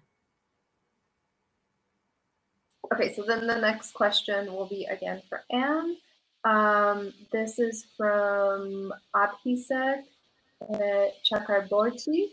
Great talk. I was wondering which sequencing data or combination of sequencing data will be the best approach for a highly heterozygous and polyploid genome assembly? That's a great question. You're throwing a very hard species at me. So this actually rings true to my first postdoc, where I worked on stick insects in New Zealand, which were the most heterozygous, massive genomes I've ever worked with. And at the time, this was 3 years ago, I only had at my disposal 9x ONT data and Illumina. No, I was Chromium 10x data to use to assemble 5 gigabase triploid hybrid stick insects, which was a nightmare, but I learned a lot from that experience. Yeah, recommendations for that. I think that the standard recommendation that we're giving now is really that it's beneficial to have the HiFi based assembly, but also if you can generate ultra long reads and use Verco, I would highly recommend that as an approach. Not everybody has those technology, the access to both of those technologies for sure, but that would be what I would recommend for a polyploid with high heterozygosity in those situations. Thank you. So I think we have about 5 more minutes left in our session, so I think we can take 1 or 2 more questions. So the next one will be for Nadej. This is again from Antonine Tibal. Sorry if I'm messing up people's names. Nice talk. How can you know for certain if you are looking at an uncollapsed haplotype region or at a recent real genome region duplication? Do you have a way to tell them apart? Yeah, so that's where the chimer plots are really useful, because also you may have noticed when I showed the Busco plots that even after haplotype purging, there were still a bunch of duplicated orthogs that were still there, which is normal because in fact the genome that I showed you is a paleotetraploid, so that's why you have duplications that are there. But in this case, that's where it's really important to look at the chimer plots, because in the chimer plots, if your region is actually duplicated in the genome, then the chimers for this region will be will have a higher multiplicity in your chimer plot. So they won't be in your homozygous peak, they may be in another bump in your chimer plot a bit further. So if you have if you're aiming for a collapse assembly and you have chimers in 2x in your homozygous peak, this is not duplications. You should have another peak at higher multiplicity, in which, yes, the chimers will be in 2 copies or even more copies.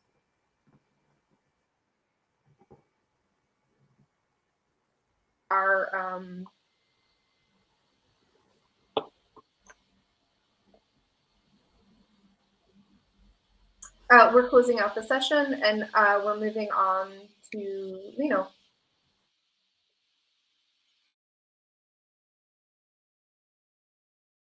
Well, of this workshop.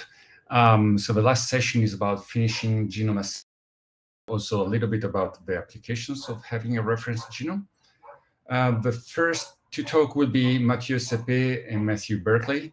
Mathieu is a postdoc and Matthew is a programmer in the W05 group at the University of Geneva and Swiss Institute of Bioinformatics, and they are part of a team that develops and maintains the Busco software for assessing the quality of genomics data in terms of gene content completeness. So please, Matthew, the stage is yours.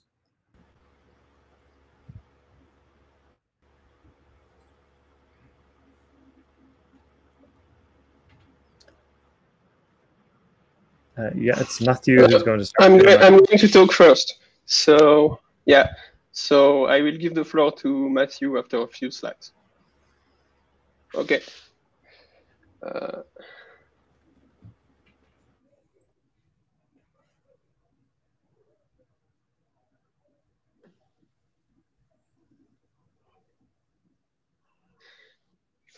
Okay, do you see the first slide with the title?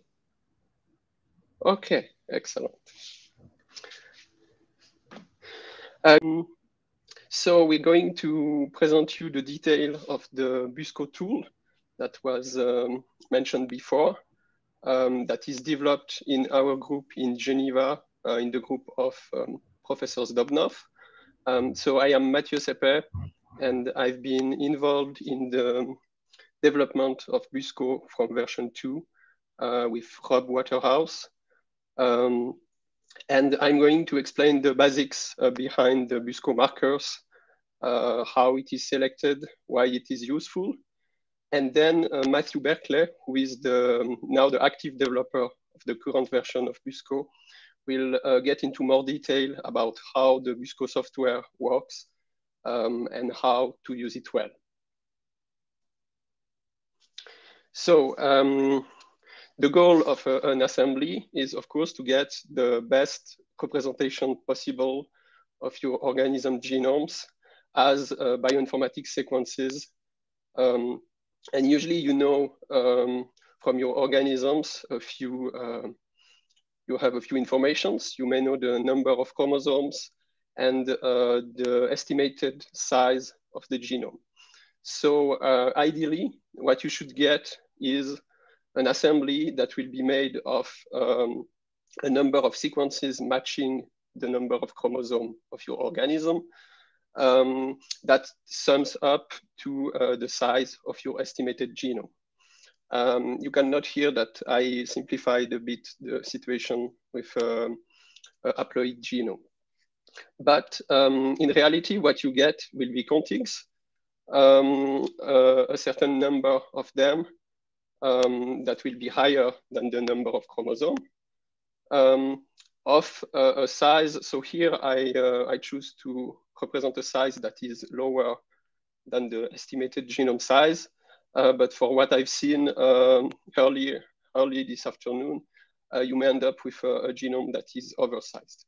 But anyway, what you want to do is to evaluate how good this assembly is in order to choose whether you have to invest more in your assembly process. And one of the way to do so is to use a measure of contiguity with the N50. So as a reminder, N50 is the size of a contig about which half of your genome stands. But as it was demonstrated before today, this metric does not represent truly the quality and the completeness of your genome. Another approach is to focus on the genes. So one interesting point about genes is that it is actually, it has a biological meaning. So if you are able to estimate how many genes you obtained in your genome, you learn something about the biology, which is always good compared to technical metrics. So again, in your organisms, the genome will code for a certain number of genes. And ideally, what you want is to annotate all of them in perfectly assembled genomes. But again, you will get contigs, and these contigs will contain a certain number of these genes. And we can use, we can predict them and use this gene content to, as a proxy to evaluate the quality of your genome. So if we imagine a certain number of genes in your species, what you may get in your assembled genome will be genes that will be completely and properly assembled and annotated. But you may have genes that remain fragmented because they may be at the border of a contig. You may have genes that were not assembled or predicted at all, so they're missing. And you may have genes that are present twice. So the question is it a biological reality or is it an artifact? And BUSCO was designed at the time, Illumina reads were used for genome assembly. And we see now that assembly, of course, are getting better. Completeness is getting better, but BUSCO is still useful as, for instance, there are challenges about understanding whether the duplication are true biological or artifacts. So now we have genes in our species, we can predict them, but we need to assess whether they are true or not. And to assess whether what we predict is true, we have to use something that we know. And we don't know the full gene content of our species of interest. So instead, we will use something that we know about the group of organisms to which this species belong. And for instance, if you focus on a group of organisms, let's say insects, their feature, their phenotypic feature, let's say at the macroscopic level, that you know appears in all the species belonging to the group because they are a feature of that group. So for instance, insects, you will expect them to all have 6 legs. And likewise, if you focus on the genome, there will be genes, so features that will be found in all the species, so all the genome that you will sequence within a group. And so that's the idea behind the BUSCO marker genes that are used to create data sets that will be used to predict this marker in your genome, so using the software that has the same name as the marker, to give you a score that is an estimate of your genome quality. So these universal single copy orthologs are the key to doing this. So orthologs are genes found in different species that share a last common ancestor by speciation. So how do we create these data sets of BUSCO markers? For that, we use the OrthoDB catalog of orthologs. That is a database we also develop and maintain in our lab. And so this catalog of orthologs contains groups, and some of the groups will have the properties we want for BUSCO markers that are the marker is present in all the species in the group of interest.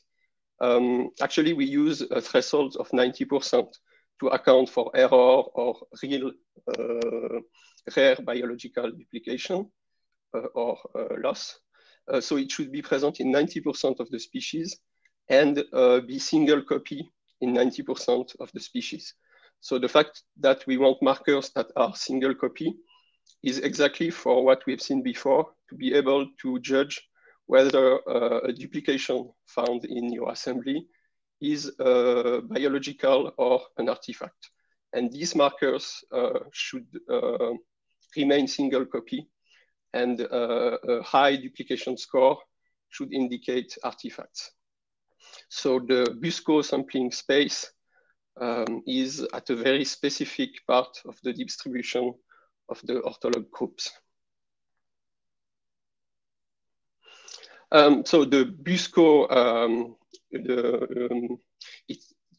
it stands for universal, but actually, as with BUSCO, we create lineage-specific data sets. So it means our marker, they are universal, but within the group of interest.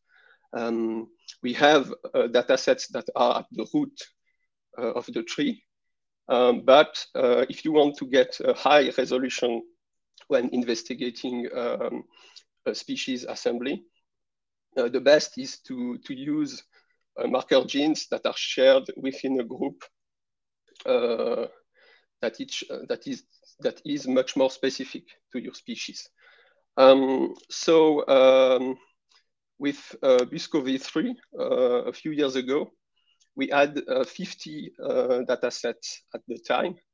And now with BUSCO v5, we have almost 200 lineage-specific data sets of markers that covers eukaryotes, so animals, plants, fungi, and other microbial eukaryotes, as well as many groups of prokaryotes.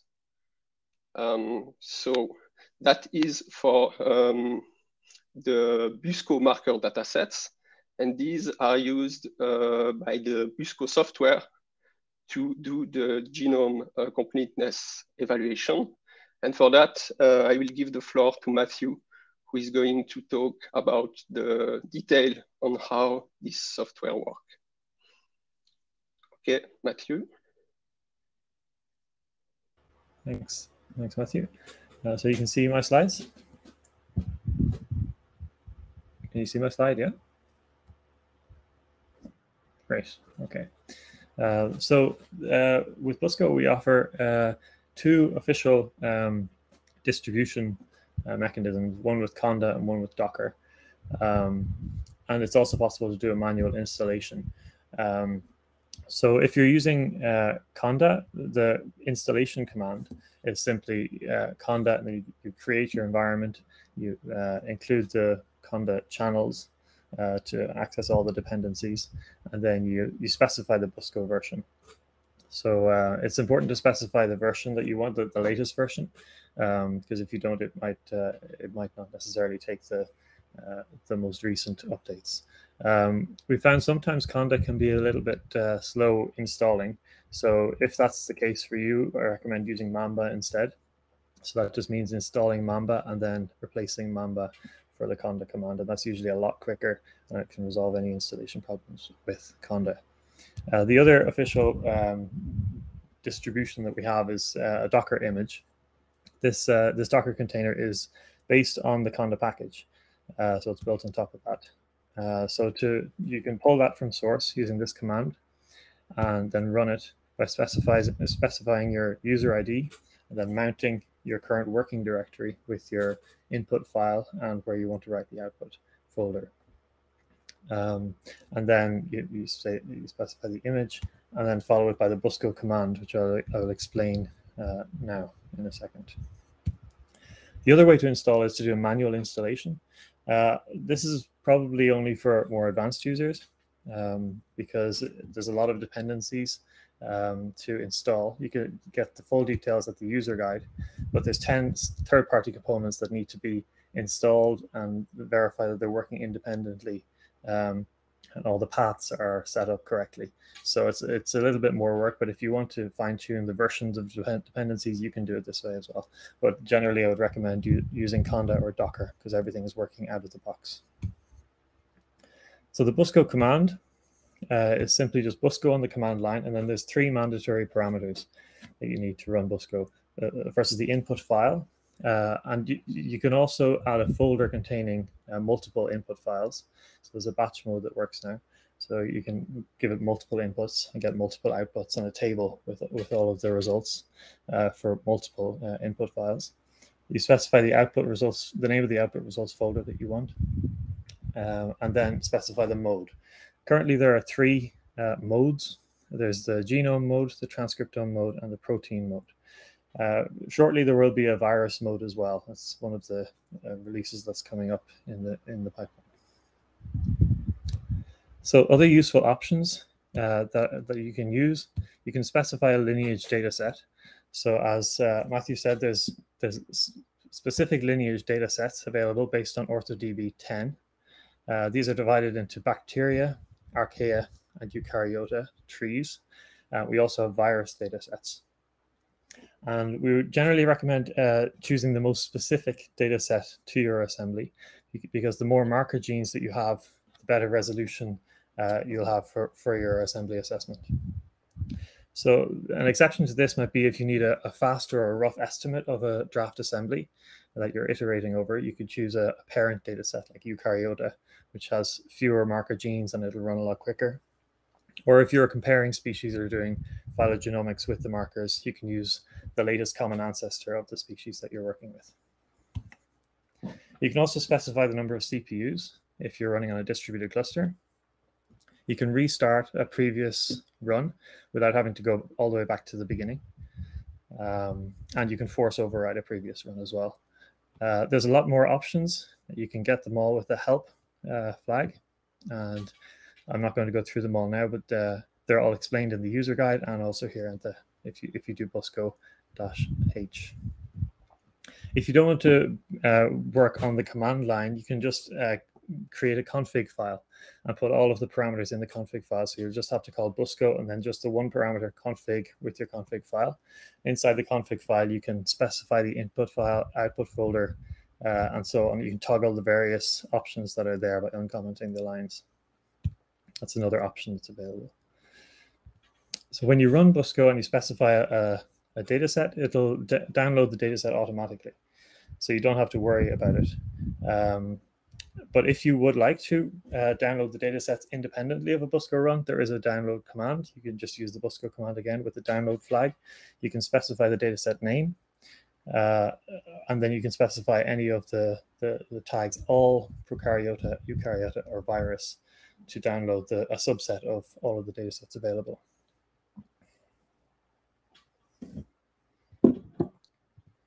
So here is a diagram of the busco pipeline. For users who are familiar with version 3, you see in gray, the gray column is what version 3 had. So it's expanded considerably in the last few years to version 5 where we are now. The biggest addition has been the auto-select lineage pipeline. This is primarily useful for microbial genomics. And if you're doing metagenomic analysis as well. So I won't be talking about that today. I'll be focusing on if you're running Busco specifying a lineage.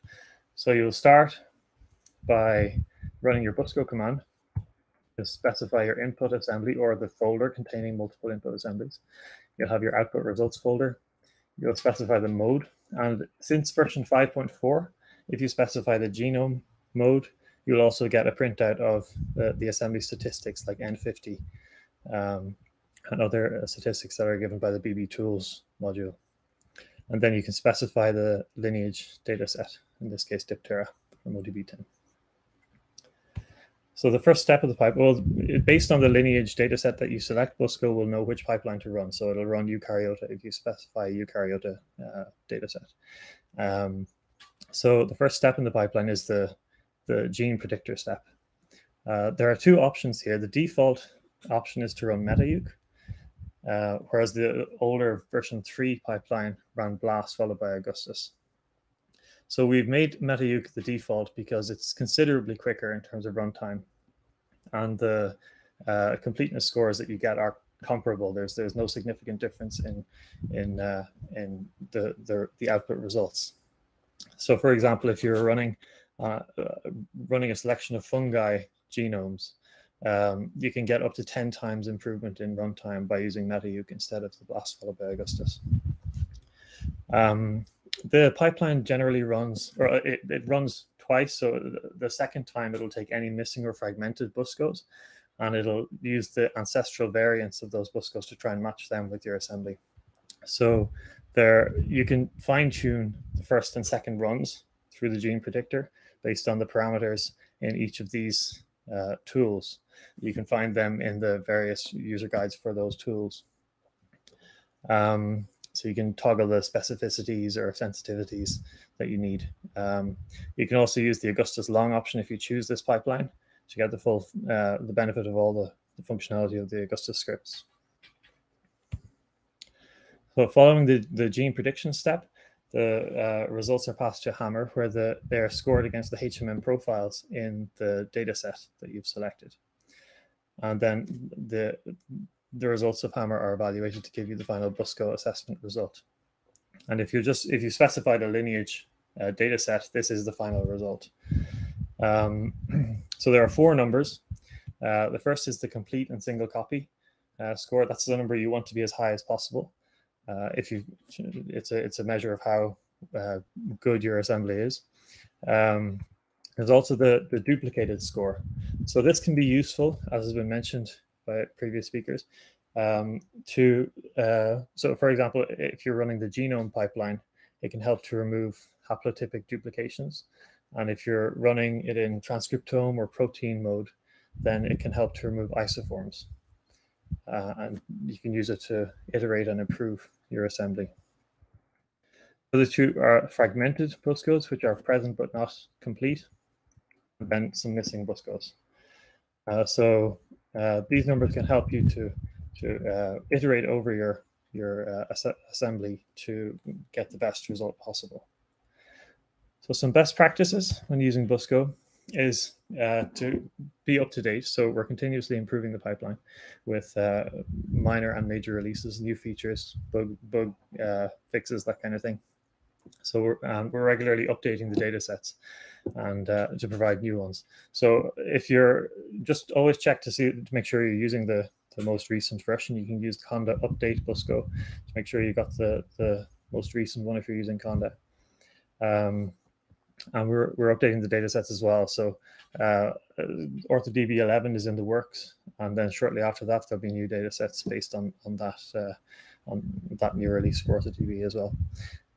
Work by iterations, so you find the best methods to assemble or annotate your species, explore the various tools and combinations and some different parameters. There's a lot of space, I guess, to toggle with some of these parameters. You can produce an assembly quickly and then assess it with Busco and then iterate, try it again with different parameters. And then we always recommend to run Busco with the most specific lineage to get the best results. Another thing is that you can compare the results you get with your genome assembly to the protein annotation file. So you can run the genome mode and then run the protein mode. And if you in the genome mode, that is an indication that you can improve your annotation pipeline. If the opposite is the case, if your protein mode result is greater than your genome mode, that's an indication that your annotation is good. Perhaps Busco is struggling to predict the structure of some of the genes, and so it underestimates the true score. Busco can also be used for metagenomics. It's not just for eukaryotes, it's for prokaryotes as well. You can use autolineage mode for your metagenomic assemblies. And it's the only tool that's available to evaluate both microbial eukaryotes and prokaryotes. Currently we've got 27 viral data sets. We're working on an expanded virus mode that will be released later this year.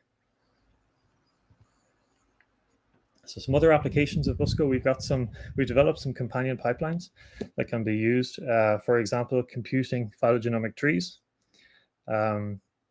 And there's also some visualization tools like visualizing syntonies and visualizing where the complete, duplicated, fragmented genes are in your assembly. To get more information on these, I refer you to our paper in Current Protocols, which has a step-by-step approach to go through all of the various different pipelines in Busco and the additional companion pipelines. The paper describing the tool itself was released last October, and that's got information on all of the new features that we have in version 5 and the data sets as well. So this is the Busco team. So Mose, Matthew, and myself are the core team at the moment. Felipe he was one of the original developers, and Evgeny is the group leader. So thank you for your time, and we're free to answer any questions now or maybe after the next talk. I don't know what the organizers want to do. Thank you, Matthew. And we are now, it's time for the last speaker of the day, Tanya. Tanya Schwander is an associate professor at the University of Lausanne.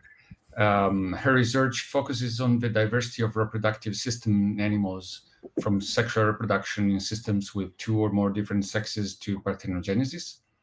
And in her talk, she will demonstrate the power and usefulness of using high-quality reference genomes in the studies. So please, Tanya.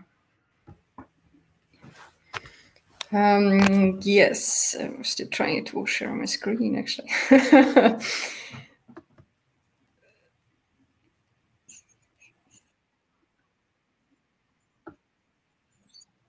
Yes, can you see it in full mode now? Okay, yeah, so like Lino said, focus of my talk, it's not really how, but more why. What you do when you actually have a genome. And the focus I will illustrate is with one specific example, and that's this example is the consequences of parthenogenesis, so a particular mode of reproduction for genome evolution. So for a bigger context, the ability to reproduce is the key trait that distinguishes living organisms from inorganic matter, which is nicely illustrated by this little earwig that takes care of their babies. So given this is such an important trait, one could think that there should be maybe one perfect strategy to achieve reproduction in all organisms. But this is, of course, not the case. There are lots of different types of reproductive strategies. And the one we are most interested in my lab is the transition from the type of reproduction we know best in animals, which is sexual reproduction with separate sexes, here on the left. And then you can have this transition to parthenogenesis in female-only species. So in my lab, we're interested generally how these transitions occur, or through which mechanisms, what are the selective forces, and what is, of course, the purpose of this workshop today is how this trait will affect genome evolution. Now, there are many theoretical or conceptual reasons why we would expect this to affect the mode of reproduction. Why we would expect it to affect genome evolution, but testing theoretical predictions is actually pretty hard. And the reason for this is that asexuality is, of course, a lineage level trait. It's a characteristic of a species, which is, of course, the key aspect for many traits we are interested in. You know, any kind of phenotype, physiology, life history trait. It's typically something that characterizes a species. So applying all these methods you heard about today for one species is not going to help you very much, because whatever you find, there's no way of knowing if your findings are linked to the feature you're interested in our case, reproductive mode, or if this is just some species or lineage specific feature. So what you actually have to do if you're interested in a lineage level trait is you have to apply lineage level replication. So in our case, meaning you have to compare genomes of multiple asexual species with multiple sexual species and look for sort of shared patterns in these different contrasts. And we are working with a group of species, with a group of insects actually, that allows us to do this. And these are so-called Tamima stick insects. So Tamima is a small genus of a bit more than 20 described species. They occur on the West Coast in North America. And you can see here a little phylogeny with a bunch of red species. These are all the species that have classical sexual reproduction, so with males and females. And all the species in blue, they have independently evolved obligate asexual reproduction. So these are the contrasts we are interested in. We are going to compare the genomes of the sexual with each asexual species within a pair. So here we are talking about, you know, comparing 10 genomes and not generating one reference genome. So these species have a couple of attributes. In our field, there are a lot of asexual species. Somebody has asked the question in a previous run about polyploids or, you know, highly heterozygous species. So this is the case in many asexual species, not for Tamima here. They're all diploid and not of hybrid origin. So they're not supposed, let's say, not supposed to have unusual heterozygosity levels. Anyway, so this is the system we work with, and we are interested in genomic consequences of asexuality. Okay, so we have looked at many consequences. Today, I just want to talk about two of them. The first one is the efficiency of selection, how this affects genome evolution, and the second point is heterozygosity. This is the first time that I ever used this slide, because normally we are interested in the biology. We're not so much interested in the technology per se. For us, the technology is more of a hurdle we have to overcome to actually address the questions we're interested in. But nevertheless, so we have generated 10 reference genomes so 5 genomes for each, so one genome for each of the 5 sexual species and one genome for each of the 5 asexual species. And the technology we have used, it's about 60x nanopore, and then we have polished the nanopore assembly with Illumina data. So the assembly itself was generated on a single female. Then we used a quite stringent decontamination approach. That's something that nobody touched upon during this talk or this workshop. It's actually quite important. I can highly recommend the blob tools to do this. So we decontaminate our original assemblies, then we purge haplotics. Nadej explained in detail why this is really useful. And at the end, we did scaffolding with Hi-C data. So the Hi-C data, this was based on a different individual than the female we used for the original genome assembly. So you can see on the heat map on the left, we were quite happy with how this worked out. So this is the example for one of the species. We have pretty good karyotype information for all of our 10 species, so we know how many chromosomes to expect. And well, in a pretty simple approach, we immediately got our 12 expected chromosomes. And you just heard a long talk about Busco. So we evaluated. I can give you some statistics. This is just for one of the species to illustrate. So we have in our original assembly, we have about 1,100 scaffolds, but actually the 12 super scaffolds correspond to our 12 chromosomes. And our Busco scores are essentially as good as they could possibly get. So we have only 4 missing Busco genes. And in fact, these Busco genes, they're probably actually biologically missing. It's not that we don't detect them. the reason I say this is we have other genomes in different stick insects. So we have some triploids, other polyploid genomes of very distantly related stick insects, and they miss the exact same 4 booster genes. Anyway, so short message: we're pretty happy with our reference genomes. So when you have these reference genomes, so I guess this is why the organizers asked me to give a talk in this workshop where I typically don't fit, given the things we are interested in. So what do you do once you actually have these genomes? So there are sort of classical things you can do, which is what is this supposed to illustrate here? You can look for, big scale rearrangements, or so chromosomal rearrangements, shifts in repeat landscapes and things like this. Or on this slide here, you can see on the right, we have a highly conserved chromosome. We now know that the X chromosome has been conserved for about 120 million years.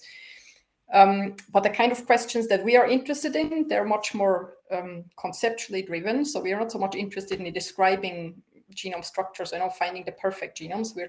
Our aim is to test sort of theories linked to benefits, costs and benefits of sexual reproduction. And one of the most universal prediction linked to different reproductive modes is that asexuality, so the absence of sex, this should reduce the efficiency of selection. And this is what this cartoon is supposed to illustrate. If you are an asexual species, well, you produce, diploid, in our case, in the Tamima case, you produce diploid eggs instead of haploid gametes, and you don't have genetic exchange between individuals to generate a new zygote. This means that all your genes, so these little animals, they're supposed to be different genes. If you're an asexual species, you're always sitting in the boat with a whole bunch of other individuals, and these other individuals, they may be good rowers or bad rowers, but your fate depends on who else you sit in the boat with. So this is what selective interference does. Actually, your success doesn't only depend on how good you are yourself, but it depends on who else you are associating with. Whereas under sexual reproduction, so this is the example below, because we have meiosis, you have recombination, and you reshuffle alleles across individuals across generations. You have genetic exchange between individuals. This allows selection to act effectively and individually on each of those genes. So in the case of sex, you are able to select the best variant on each gene individually. So this effect of asexuality, this should result in 2 consequences at the genome level. The first is that asexuals should have a higher load of deleterious mutations in their genome. And the second consequence is they should have a slower rate of adaptive evolution than sexual species. And this is what we have tested. We have used Tamima to test. We have used Tamima genomes to test for these specific predictions. Here I have to apologize because actually the slides or the results I'm showing you now, they're not actually based on our new chromosome level genomes. They're largely based on more fragmented Illumina-based technology genomes. I haven't updated all of them yet because it's relatively recent that we have finished the proper annotations of all of these genomes. In a nutshell, I can tell you that many of the patterns stay the same, but of course we have so in our original genome assemblies, the Illumina-based ones, we had about 15,000 genes, and now we have about 34 nicely annotated genes. So it's about, we have a much different, we can go into much more detail, and we have much more information on how specific gene categories are affected. Anyway, so the first prediction we tested was this prediction that there should be more deleterious mutations in asexual genomes than in sexual genomes. And the way we did this is by looking at population polymorphism data, so calling SNPs within resequencing data and looking in coding regions, how many polymorphic sites we had. And our assumption is that typically a gene that has, that is highly conserved, you can detect as a 1-to-1 ortholog relatively easily. These genes, they should be generally on the purifying selection. So you can look at the proportion of sites that have mutations that will affect the amino acid sequence, compared to the proportion of sites with polymorphisms that does not affect the amino acid sequence. So this is what you use to correct for the underlying mutation rate. And if you do this kind of comparison, you can see that within each of our 5 species pairs, we consistently see that the asexual species has a higher frequency of polymorphisms that affect the amino acid sequence than the sexual relative. So this is exactly what we were predicting. More selective interference between loci and asexuals should result in a larger loads of segregating deleterious or presumably deleterious mutations. So, like I mentioned, these are population polymorphisms. So, of course, selection over time can still remove these polymorphisms, but it will take some amount of time. So we also looked at the rate of fixation of these polymorphisms. And for this, we are not looking at population polymorphism. This is looking at the actual reference allele that is in our reference genomes. And we are looking on, this is like a model fitting on phylogenies. We look at the terminal branches in the phylogenies that are specific to asexual or sexual species, and we estimate this rate or this ratio of non-synonymous to synonymous mutation fixations. And here again, we find support for this theoretical prediction that asexual species should fix deleterious mutations at a faster rate than sexual ones. So there's an overall difference. But in this case, already you can see that there is one species pair actually where the trend is opposite. So of course, many of these predictions are affected not just by reproductive modes. In this case here, the efficiency of selection, for example, it also depends on actually census, population sizes, and many other things. So this is yet another reason, in addition to the lineage-specific features, it's another reason why you want to actually replicate the traits that you are interested in. We also looked at another type of deleterious mutations. Those are transposable elements. So like everybody knows, transposable elements are these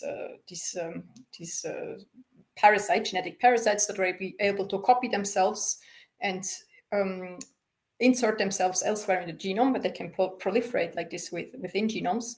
And if you consider, it depends a bit on the model you're using, but if you consider most TEs as deleterious mutations, then we should make the same prediction as for SNPs, deleterious SNP mutations. You would expect a higher deleterious load in asexual than sexual species, so a higher load of transposable element in sexual than asexual species. And this is what we looked at here. So we built transposable element library from the assembled reference genomes, and then we mapped, ReSeq data to these libraries to quantify the load of each annotated element. And in this case here, we actually don't find a difference between sexual and asexual species, contrary to what is predicted. So the way you have to read this is like this. So again, always in blue are the asexual species, in red are the sexual species. You always have replicate individuals of one reproductive mode are together. And the sex-asex species of a pair, they're always like right next to each other. So there's there's no systematic difference between asexual and sexual species. There's actually more variation in individuals. So the methodological error, if you want, is larger than the species differences. So this is quite unexpected. If you know some of the general patterns, people have looked at transposable element loads, for example, in non-recombining genome portions of sexual species. I mean, the Y chromosome in humans, for example, is a classical case. So it's very in these non-recombining genome portions, it's very consistent that transposable elements are enriched. So why do we not see this in the case of asexual species? And we think that this is because of survivorship bias. So of course, what we are looking at are asexual species. So we think that actually we are looking at the tip of the iceberg. So we are looking at a small subset of those. We're looking at those asexual species that were actually able to persist over evolutionary time. We recognize them as species. They're not like a rare genotype within a large asexual species, for example. So we only see the ones that survived, and all the ones that originally emerged and then went extinct, well, we don't see them. We don't see those. So this is my castle analogy, because originally most castles were built from wood, and only few of them were built from stone. But nowadays we think that they were all, you know, like these nice fortresses built from rocks, because these are the stones, because these are the only ones that, well, they didn't rot away over time. Anyway, so we think that this is the main reason that explains this difference between asexual species and non-recombining genome portions in sexual organisms. So all the asexuals that did not have, all the species that evolved asexuality and that did not have some sort of super effective mechanism to keep the proliferation of transposable elements in check, all these species would have gone extinct. And what we are observing are in fact the subset of asexual species that have some mechanism of TE control in place.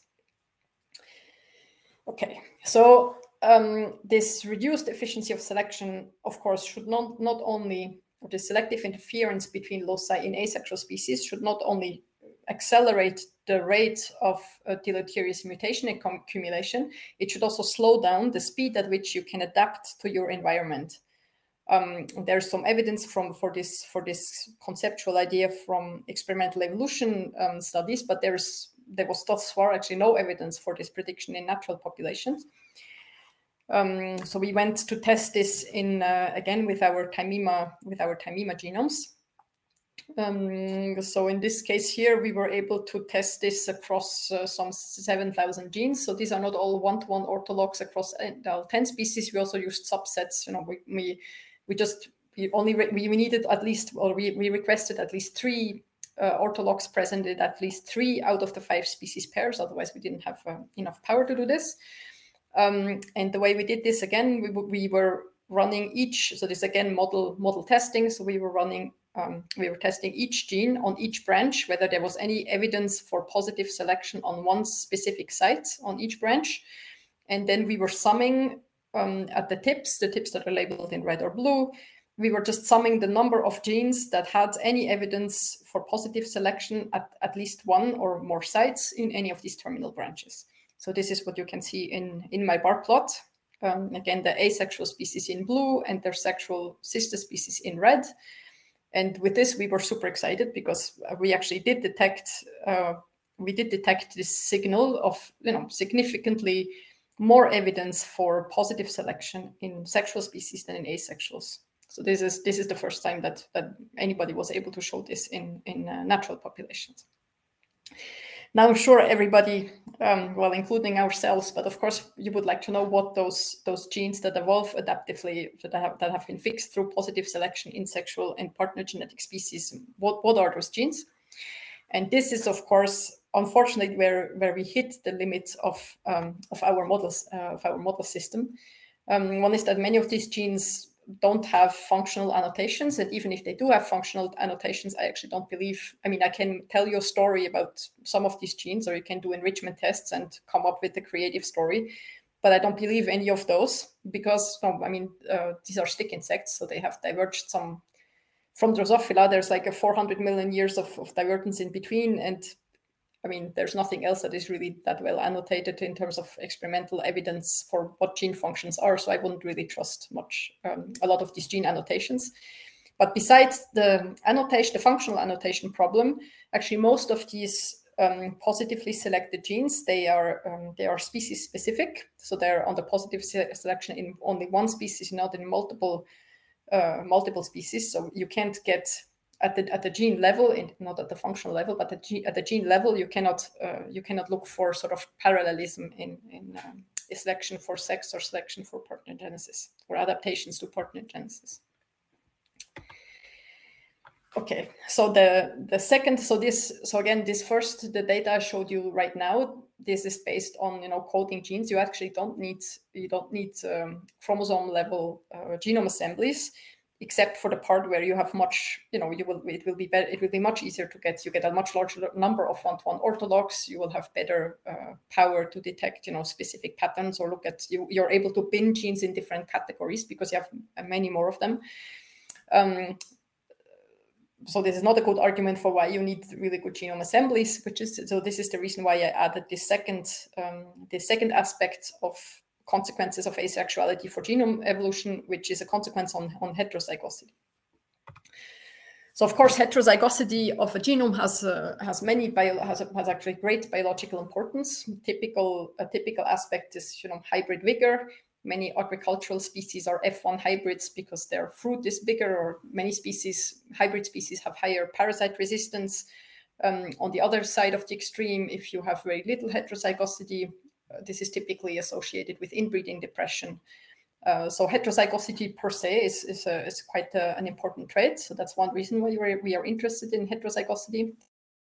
Kind of contrast fitness in competition assays between species that reproduce via sex or asexuality. But there's also a different reason, and that is one would predict heterozygosity to evolve very differently in sexual or asexual species. So heterozygosity, the divergence between your two alleles or two haplotypes at one locus. If you're a sexual species, of course you have recombination, you have genetic exchange between individuals. This will tend to keep the different haplotypes within a population kind of similar to each other. Now, if you're an asexual species, now it depends how you do partner-genesis. It depends on the specific mechanism. But if you're functionally clonal, so if your daughters are a perfect copy of yourself, then essentially your two chromosomes, they will evolve like two different species. So because there's no recombination, no segregation between these two chromosomes, they should accumulate mutations independently and kind of diverge from each other. So this is what is depicted on my figure here. If you go back to the coalescence, when alleles A and B split, this is for an asexual species. The longer ago, the more time has passed since the origin of asexuality, the higher should your heterozygosity actually be, because your allele A and B, each of them will accumulate mutations over time and diverge, which means your individual should become more and more heterozygous, whereas this should not be the case in a sexual species. So our previous data in the stick insects suggested that stick insects are indeed functionally clonal, so we expected asexual stick insects to be much more heterozygous than the sexual ones. But this is not at all what we observed. So in one of the previous talks, somebody mentioned that K-mer spectra are your friends. So we initially evaluated heterozygosity in sexual and asexual species by using K-mer spectra. This is because the assembly quality was actually systematically biased by a reproductive mode. So here we wanted to evaluate heterozygosity in an unbiased way. So the heterozygosity we estimated based on K-mer spectra are these bars in the bar plot. And technically they're red bars and they're blue bars, but on the figure you only see red bars. It's because the blue bars, the heterozygosity estimate is so low that you just don't see the estimated value. So you can see the 5 sexual species of Thymema, the red bars. We have quite a high level of heterozygosity, 2% of heterozygosity. That's quite unusual. And we have some species that have more typical heterozygosity. But you can see that all our 5 asexual species, their heterozygosity level based on K-mer spectra estimates, they were in fact so low that we could not distinguish between true heterozygosity and sequencing error this is based even in Illumina or in hi-fi data.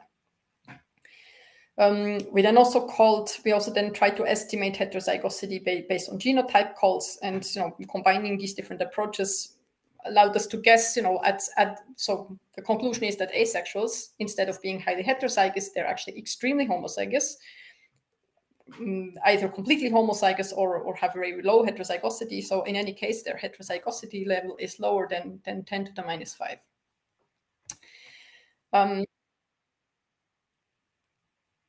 Okay, sorry, I can skip this.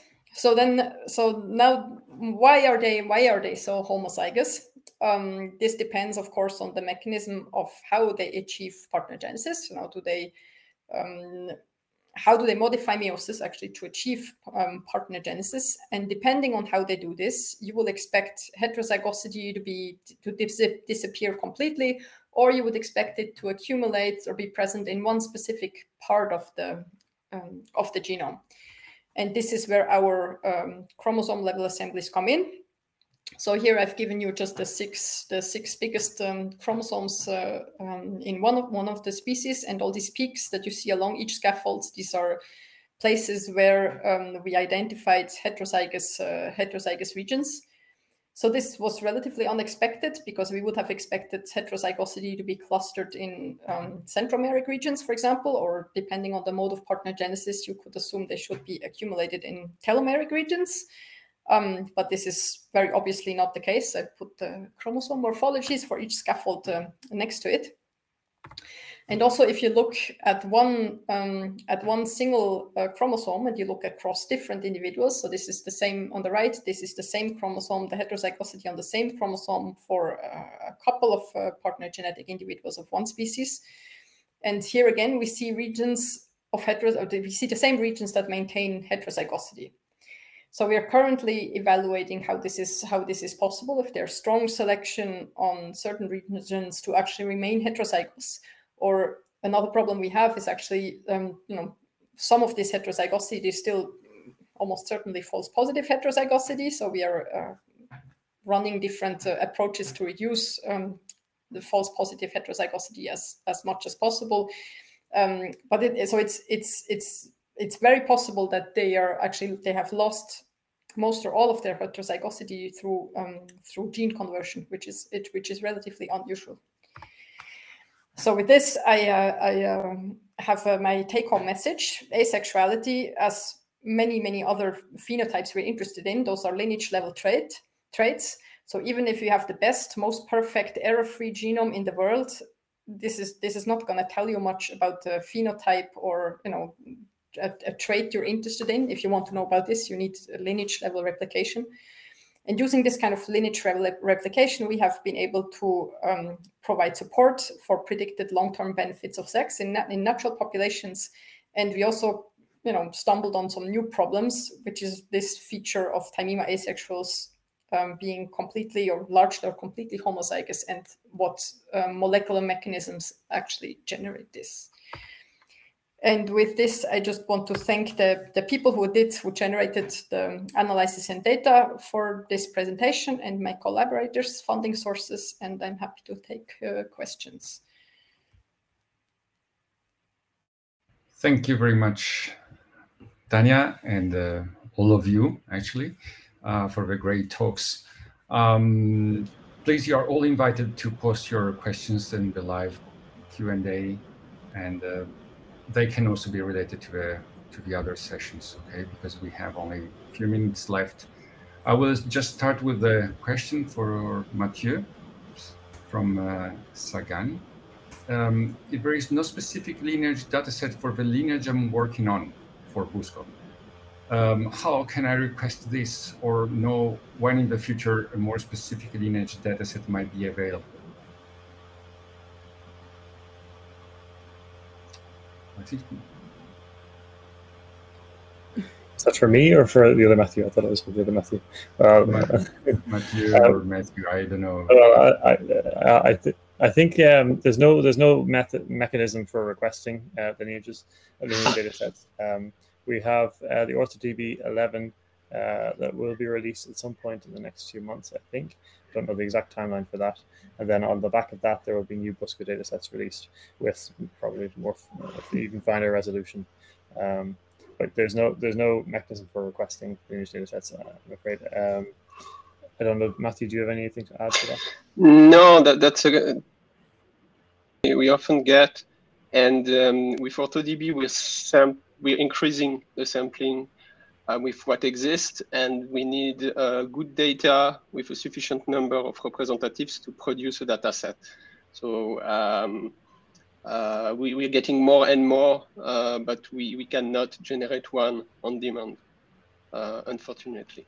Yeah.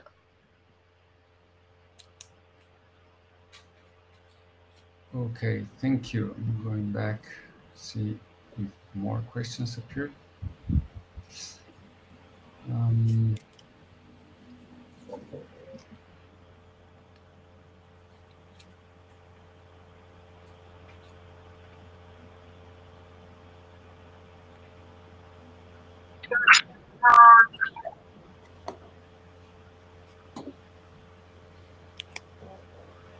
Leonard seems to have dropped out. Tanya, over the millions of years that separate the stick insects that you're looking at, is the karyotype stable? I mean, within the genus that I was talking about, it's relatively stable. There's like 2 fusions and 3 fissions, but across the other stick insects that we analyzed, the X chromosome is completely conserved and everything else is so rearranged we can't even align it. So, I mean, is that what you're asking? Yeah. Okay. So yeah, I will pick a question from the chat. The new assemblies are really amazing. You mentioned having double the number of predicted genes compared to the previous assemblies. This sounds quite dramatic. Is this real, or are you still examining this? No, it's real. And the thing is, I mean, actually we had our genome assemblies ready a long time ago, and then we did basic annotations and, you know, looked good enough, maybe a bit long. We had some 16,000 genes, and that sounds a bit low, but, you know, also not dramatic. And then I had a student do IsoSeq for a project on sex determination. And then we found lots of novel genes in the IsoSeq data. And then we realized that there were lots of genes not annotated. And the reason for this is, I mean, we use different pipelines, you know, Maker, and now our annotations, the annotations we have are based on Breaker. We have like a billion, I mean, we have huge amounts of RNA-seq data, tissues, sexes, developmental stages. But the problem that we have is that stick insects are very diverged from anything. And actually most annotating pipeline, you know, they require some protein support. And we had very poor protein support in general. And then, I mean, in Breaker, you can actually set this. So we give a lot of support to RNA-seq data, and we require very little protein support. But because we have really good RNA-seq data, you can look at, well, this is annotated, and it's like, it's clearly, you know, it's nicely transcribed. We have very strong RNA-seq support. You have a nice CDS. It's just there's no good homologous gene anywhere. So yeah, we're pretty sure that these are good annotations. Mm-hmm. I don't know who asked that. I don't know if that answers the question. So it's mostly the annotation problem, not the genome problem. Yeah. Okay, Lino, you're back. We have 2 minutes left, so we kind of have to wrap up. And I guess that you know, we'll try to save these questions in the chat and distribute them to the speakers so that we can answer the unanswered questions at some point. Lino, if you want to wrap up. Yeah. Okay. So it was. I hope everybody was happy with this workshop. I hope you had a lot of information, and also you were encouraged to do analysis probably in another way. And so you see that having different approaches may be very useful for any kind of research. You know, so I think it was very useful also to have a final talk where we can see why we are willing to get high quality sequences at all. So thank to everybody, and the best luck with your research.